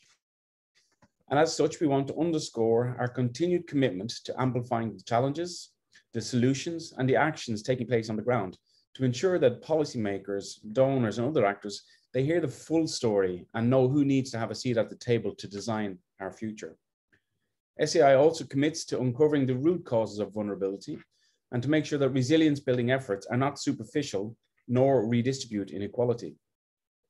So going forward, we will continue our work in ensuring gender and social equity, advocating for the inclusion of human rights-based approaches in climate change policies and national adaptation planning, and advocate for the inclusive approaches for all in climate decision-making. In the coming weeks, months, and years, we look forward to partnering with many of you that have been active in this week's event so as to make sure that in our discussions, in our practices, moving forward, we leave no one behind.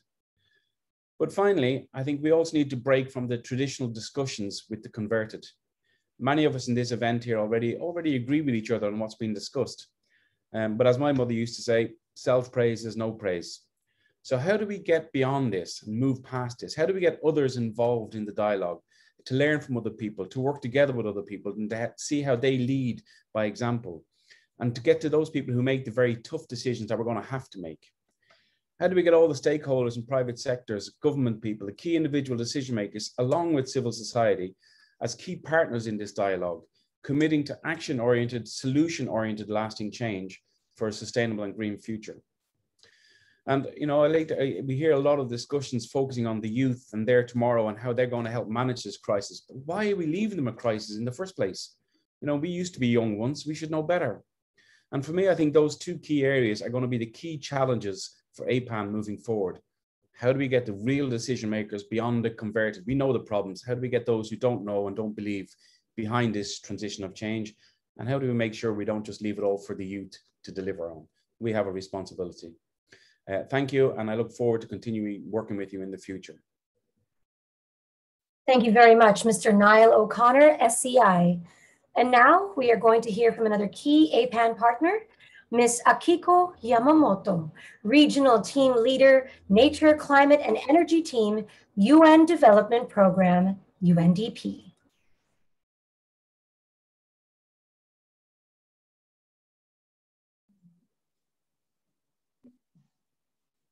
Good morning, good afternoon, good evening, everybody. It's my pleasure to be with you with the fellow APAN partners. What I heard from various participants throughout the week, including UN Secretary General's Envoy for Youth, is a commitment to jointly change the status quo and make our adaptation efforts more effective and meaningful. Messages from different stakeholders and their ideas to improve the current adaptation paradigm, they are truly encouraging. Time is running out. We are in the decade of action. We all must do our part to realize this change now. Let me start with our ongoing commitment called the Climate Promise Initiative, which is supporting more than 100 countries globally in realizing their climate ambitions in their nationally determined contributions. Many governments across the region have set adaptation actions as a center pillar of the NDCs. This reflects the reality of the region. UNDP will certainly reflect all the messages and lessons from this rich discussion this week in our ongoing climate promise support to 27 countries in the region. The region faces unprecedented threats from climate change. Underlining socioeconomic challenges further heightened a local level vulnerability. On top of all that, the COVID-19 pandemic has left the vulnerable within our society even more vulnerable. In the face of all these escalating risks, a major shift is needed to accelerate and target necessary investments to build resilience, and especially among the most vulnerable. On the concluding day of the 7th APAN Forum, I would like to express UNDP's renewed commitment to advancing and scaling up locally led adaptation in the region. To scale up, we need a paradigm shift, adequate investment, and appropriate knowledge and strong partnership.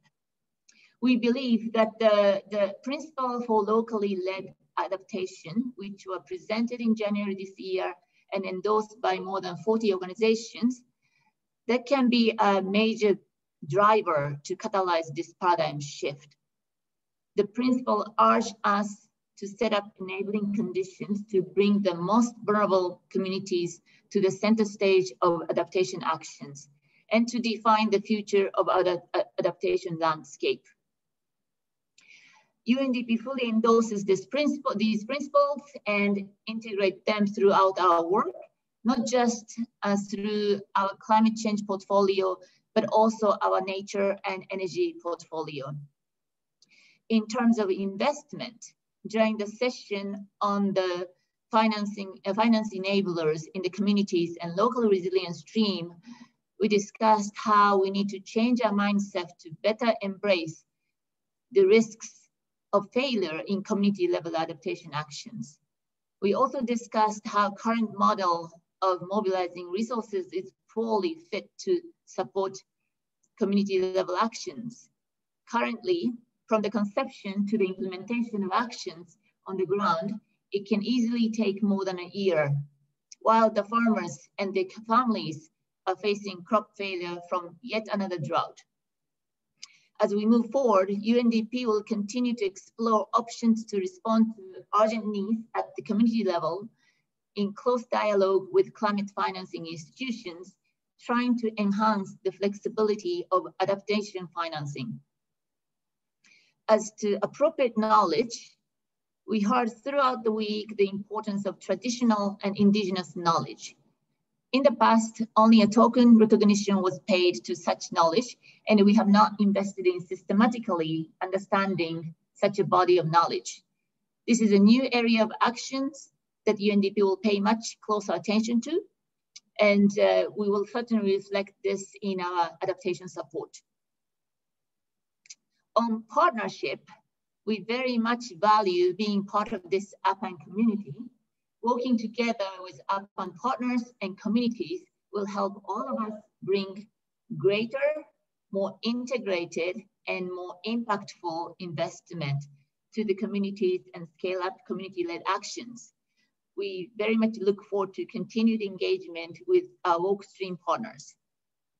And to all the community leaders and government leaders and partners who are with us today, we hope to work closely with you to cement the paradigm shift towards locally led resilience across the region.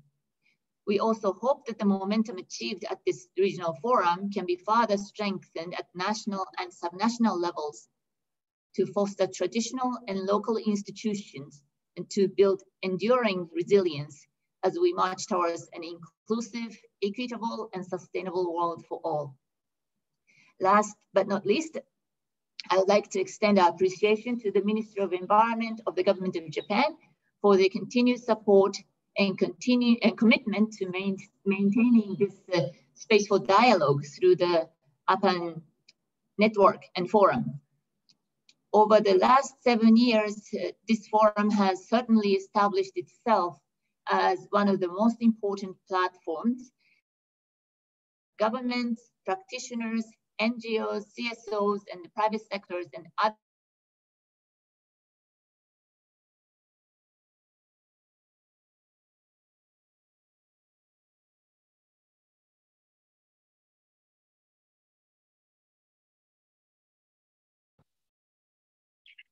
I think we may have lost Ms. Yamamoto of UNDP.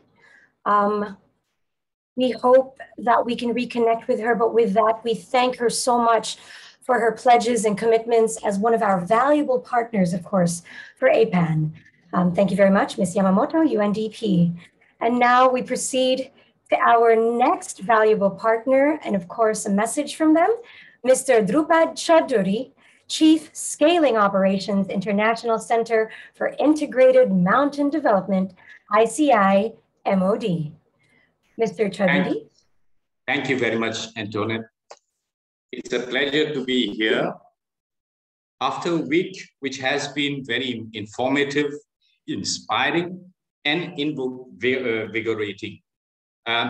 We have learned a lot across different enablers during the whole week. And what came out, my takeaway of the week was the enthusiasm, the spirit through which people have presented and given us many very insightful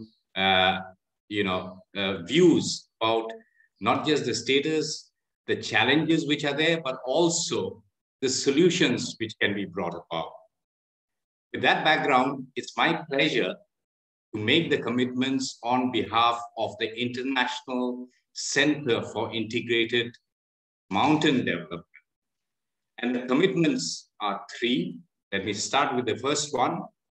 ICIMOD commits to bridging knowledge gaps on climate risk and vulnerabilities in the Hindu Kush Himalayan region, in generating increased understanding of the implications for the people in the region and downstream, and to disseminate the knowledge generated through mechanisms such as the Nairobi Work Program and Lima Adaptation Knowledge Initiative platforms of the UNFCCC, and also the Hindu Kush Himalayan Science and Policy Forum set in motion by ICIMOD to better inform climate action and strengthen informed efforts for inclusive resilience building.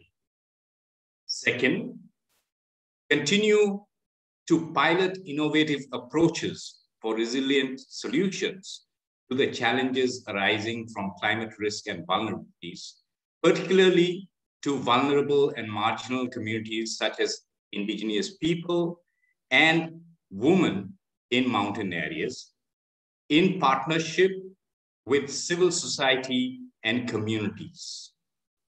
As the regional implementing entity of the Adaptation Fund, we will support all countries in the region to design and implement pilots that test effective approaches for climate action aimed at enhancing inclusive resilience and foster alliances with national governments and development partners to take such solutions to scale.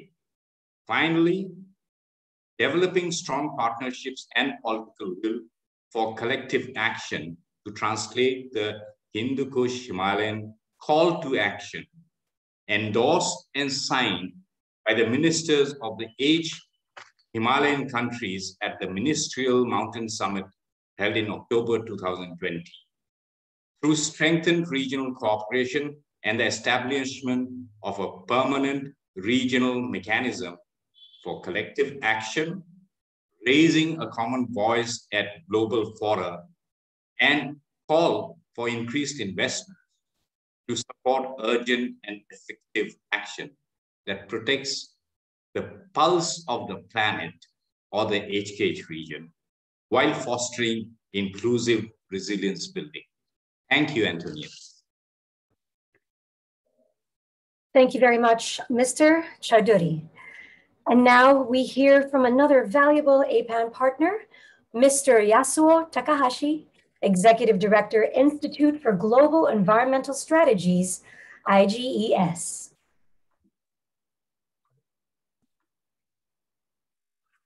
Thank you, Antoinette, for your kind introduction, and it's my great pleasure to be here.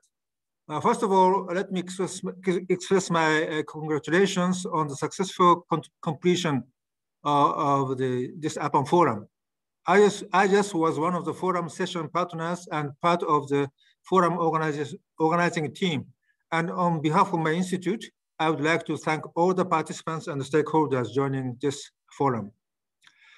This week-long forum featured many comprehensive and useful discussions on the regional plenary session, regional climate change adaptation issues, with 4 streams comprising plenary sessions and technical sessions, as well as several special events.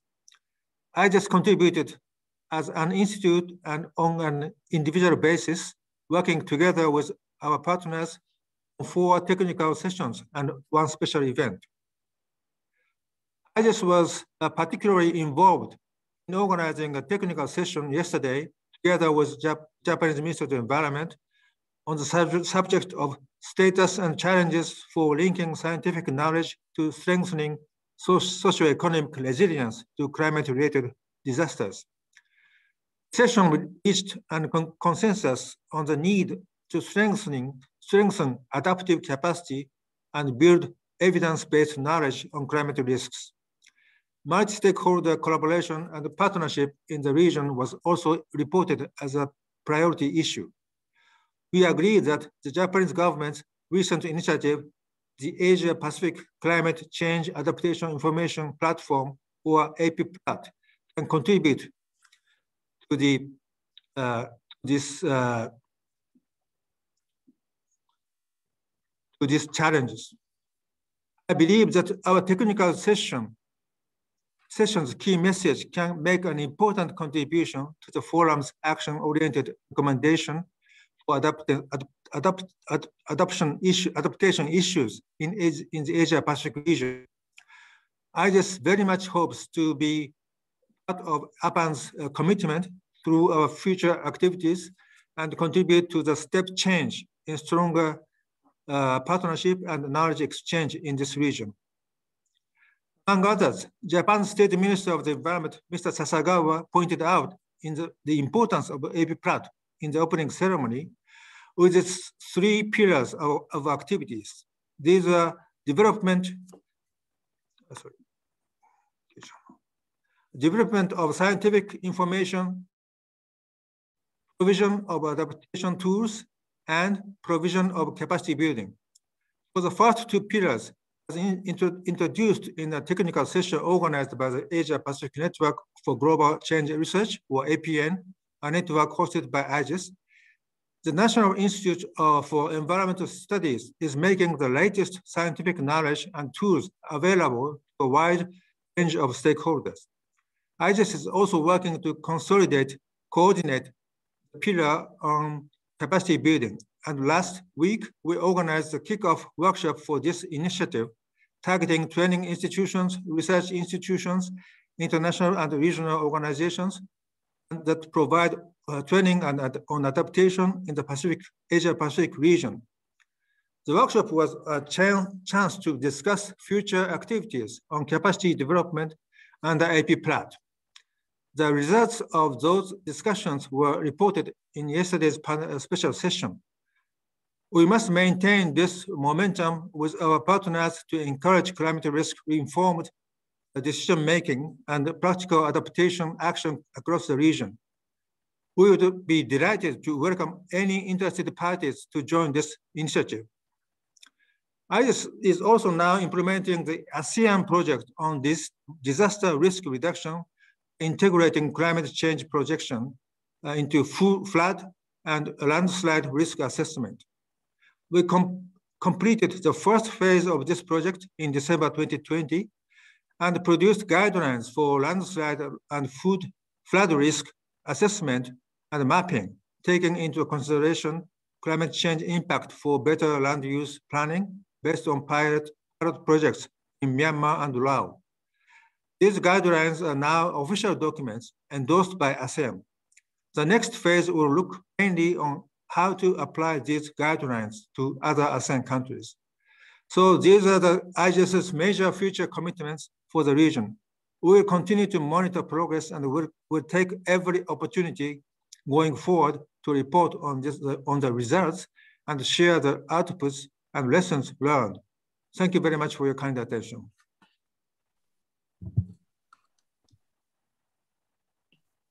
Thank you very much, Takahashi-san, arigatou gozaimasu, Executive Director for IGES. And now we hear from another valuable partner, Ms. Isabel Lewis, Deputy Regional Director, UN Environment Program, Asia and the Pacific Office. Thank you, Antoinette, and excellencies, ladies and gentlemen. Good afternoon, good morning, good evening to all of you joining us from various parts of the world. At the end of this very stimulating week of rich discussions, sharing and exchange, on behalf of UNEP and the APAN Secretariat, I wish to express my sincere gratitude to all APAN key partners, exceptional speakers, session leads, and the technical logistics teams for facilitating the successful delivery of the program for the 7th Asia-Pacific Climate Change Adaptation Forum. Participants to the forum not only repeatedly reiterated the urgency to step up, but also provided essential resilience solutions pathways for scaling up integrated approaches and optimizing many platforms with collective and inclusive engagement of all stakeholders. UNEP continues to be committed to be an active partner in these essential pathways for climate resilience solutions. The 5th UN Environment Assembly at the end of February, endorsed the UNEP's medium-term strategy 2022 to 2025, which will support member states in stepping up actions to address the 3 areas of planetary crisis: actions for climate, for nature, and for pollution in an integrated approach. The Asia-Pacific Adaptation Network will be an essential and important platform in the implementation of the strategy with its partners. To continue our collective climate resilience solutions journey with all of you, and with the key messages taken from this forum, UNEP will first facilitate stronger partnerships, knowledge exchange, and networking platforms to ensure that best practices and solutions highlighted at the forum are consistently available for replication and magnification. This will include ensuring ongoing APAN communities of practice, the Asia Pacific Climate Change Adaptation Information Platform, APPLAT engagement, but with particular attention to enabling spaces for youth and vulnerable communities to engage and be empowered. Secondly, UNEP will bring the messages of climate resilience and financing to scale up from this forum to UNEP's dialogue and planning when UNEP engages with governments, partners, and the financing sectors to drive mobilization of investments for resilience. This will be by influencing wider and larger investment portfolios for development, infrastructure, green recovery, private financing, capacity building, to internalize climate resilience impact.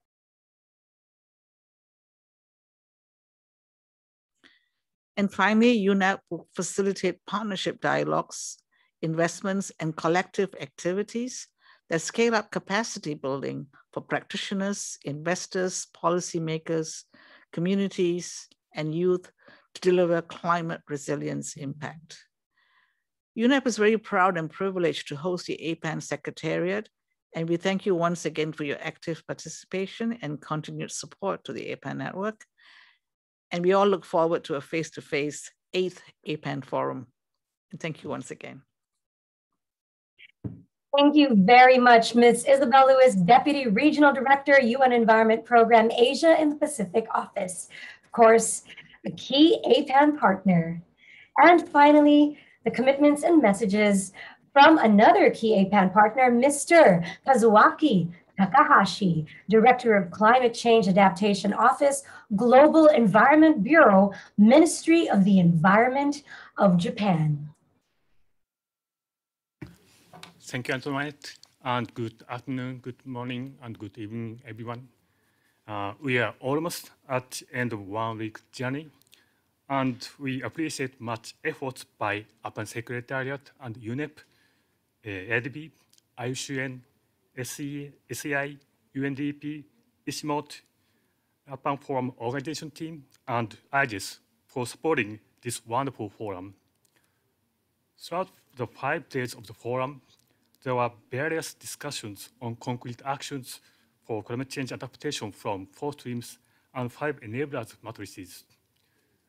Japan focused on the Asia Pacific Adaptation Information Platform called APPLAT, which was announced in 2019. In order to accelerate the implementation of adaptation projects, we will process scientific knowledge on climate change into risk information tools that can be used in developing countries and promote international cooperation that will lead to action on the ground. We also introduced the message that Japan announced to the world last June, climate action and disaster risk reduction. In this message, we introduced the adaptive recovery and the ancient wisdom of Inasu as deal weather disasters skill-free. We also received a video message from Her Excellency Jean Makasi, US National Climate Advisor, at a Wednesday's morning garden event, which was co-hosted by Japan. The message was a powerful one about Biden administration's return to the Paris Agreement to confront climate change for achieving climate justice. Ministry of Environment Japan, in cooperation with other partners, will promote technological cooperation for adaptation to countries that are more vulnerable to climate change, such as the least developed countries and small island nations. In the past, APAN Forum was an opportunity for those who are involved in adaptation to meet face-to-face. But this year's forum was held online, which allowed us for deepened discussions that led to actual actions. As organizer, Japan would like to provide an outcome document that summarizes the outcomes of the four streams so that the forum discussions can contribute to COP26 and CBD COP15. The outcome document and recordings of all sessions will be archived on the APAN website for anyone to refer to again and again. We believe that the process and result of this forum should be very important common property. And I hope we keep this momentum for scaling up adaptation actions. I look forward to seeing you somewhere in the next 2 years. Thank you, and back to you. Thank you very, very much. We are honored to hear your message. Mr. Kazuaki Takahashi, Director of Climate Change Adaptation Office, Global Environment Bureau, Ministry of the Environment of Japan. And we are deeply grateful to each and every one of our key APAN partners for their invaluable support and leadership. And now for a special closing message and vote of thanks, I am deeply honored to introduce Mr. Muzaharul Alam, Head of APAN Secretariat and Climate Change Coordinator, United Nations Environment Program, Asia and the Pacific Office. Mr. Muzaharul Alam joined the United Nations Environment Program in 2009, serving as Regional Coordinator, Climate Change for Asia and the Pacific Office. He provides strategic and technical guidance for the design and implementation of climate change actions. Before joining UNEP, he worked for Bangladesh Center for Advanced Studies and led climate change programs. He also served as the Ministry of Environment and Forests, Government of Bangladesh as a national project coordinator and successfully formulated the National Adaptation Program of Action following an inclusive process. To deliver a vote of thanks on behalf of the APAN Secretariat and APAN partners, please give a warm welcome to Mr. Muzaharul Alam, or Babu, as he is fondly.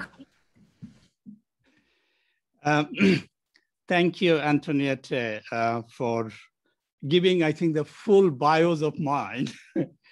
and I'm standing, colleagues and friends, between my vote of thanks and happy hour that probably started already. Dear participants and speakers, you have made possible delivering a successful 7th Asia Pacific Adaptation Forum. You have identified a number of critical steps to build resilience. It is your achievement during the last 5 days. We have more than 900 unique participants and speakers during the entire week. If I look into the daily count, it ranges between 320 to 400 plus. So on behalf of Asia Pacific Adaptation Network, its Secretariat, and our partners, please accept my heartfelt thanks for helping us and delivering this successful forum. Let me also thank the moderators. Your role during East Plenary and the technical session was vital. You have helped us in deepening discussion in many complex issues related to climate change, and it touches all sectors of our society. No one untouched, and therefore we cannot leave anyone behind. And the message we have received as a part of the summary is inclusive transformation. And through the moderation, we're able to bring out that messages. So again, on behalf of the APAN Secretariat and its partner, please accept our sincere thanks and appreciation for your support. Dear stream leaders and the session partners, we had the 6, the stream leads, and the 28, the partners who provided the support in designing and delivering the technical sessions during this adaptation forum. We as the APAN Secretariat and also the government of Japan as a host of this forum, we fully recognize your tireless effort in designing and delivering the 20 technical sessions, 3 special events, and 1 side event, in addition to the 7 plenary sessions that APAN Secretariat delivered with your support. I also would like to thank the stream leads, in addition to deliver the technical session, for delivering 4 resilience outlook. Dear participants, these resilience outlooks are available in APAN Forum website, as well as the conference, the platform, which is Huvilo. Thank you for your great help and continued support to APAN Forum. APAN will continue counting on your support in advancing many recommendations presented today. Dear 40 exhibitors in the marketplace, thank you very much for showing your work through the marketplace and staying with us throughout the week. A very special thanks to you all.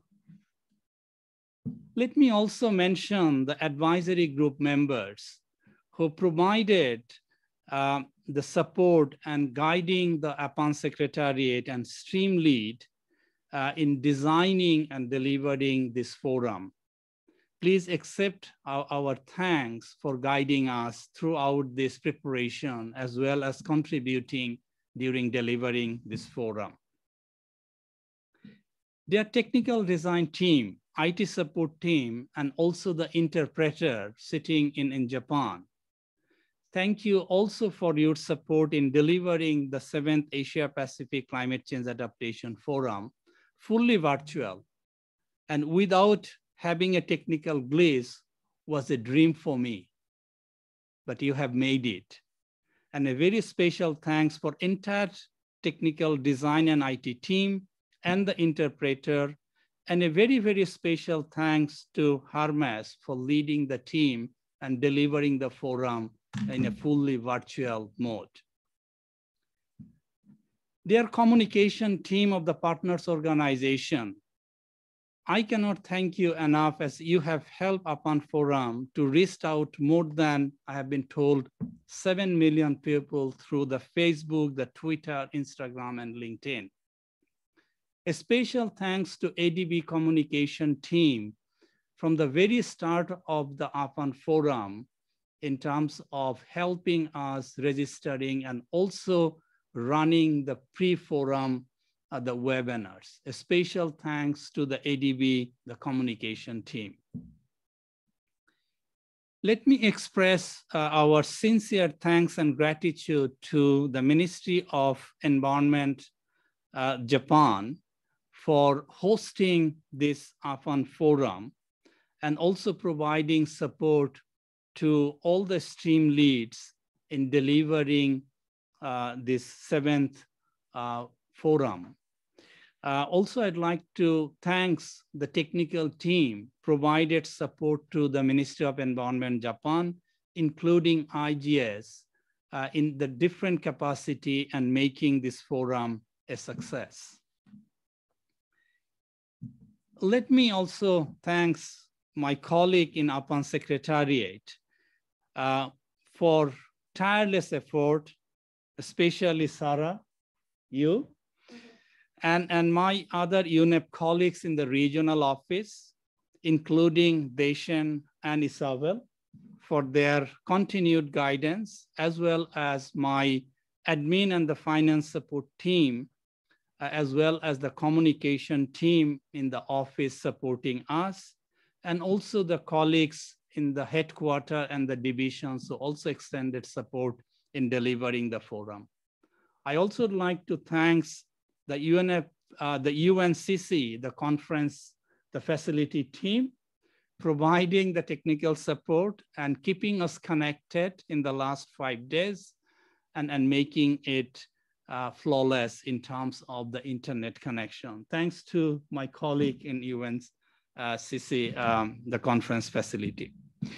Dear participants, let me end by informing you that the first summary of the 7th Asia Pacific Adaptation Forum will be available next week through the IISD, the reporting service.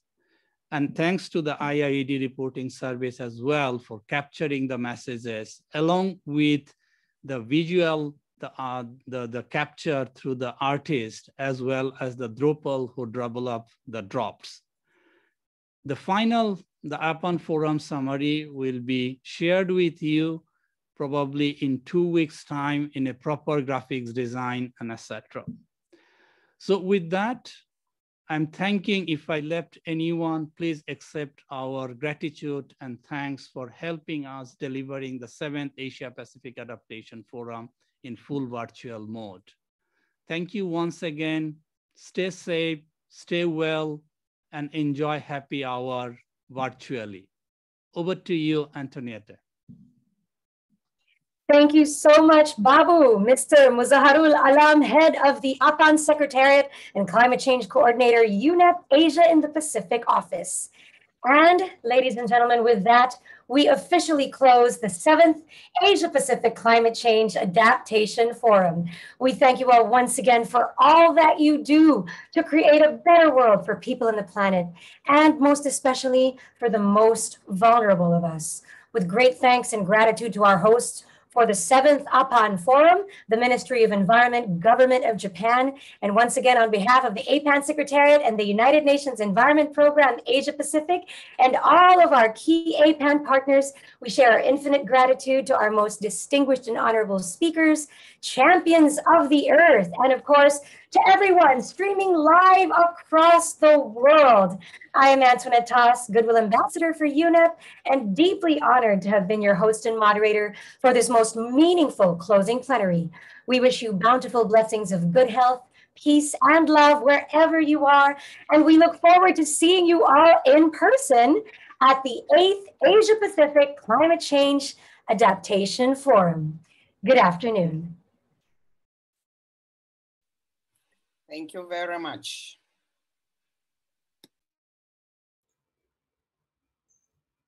Thank you everyone again for attending the 7th Asia Pacific Climate Change Adaptation Forum. Please do join us for our final post-event session, which is Happy Hour and Karaoke Night, which is beginning right now. I have dropped the link into the chat, so you can go ahead and click that link right now to join. Antoinette will be kicking us off at that event. Otherwise, please do continue the conversation on social media using the hashtag APAN2020. And once again, thank you so much for your participation, your perspectives, and your experiences. Have a wonderful morning, afternoon, or evening wherever you are in the world.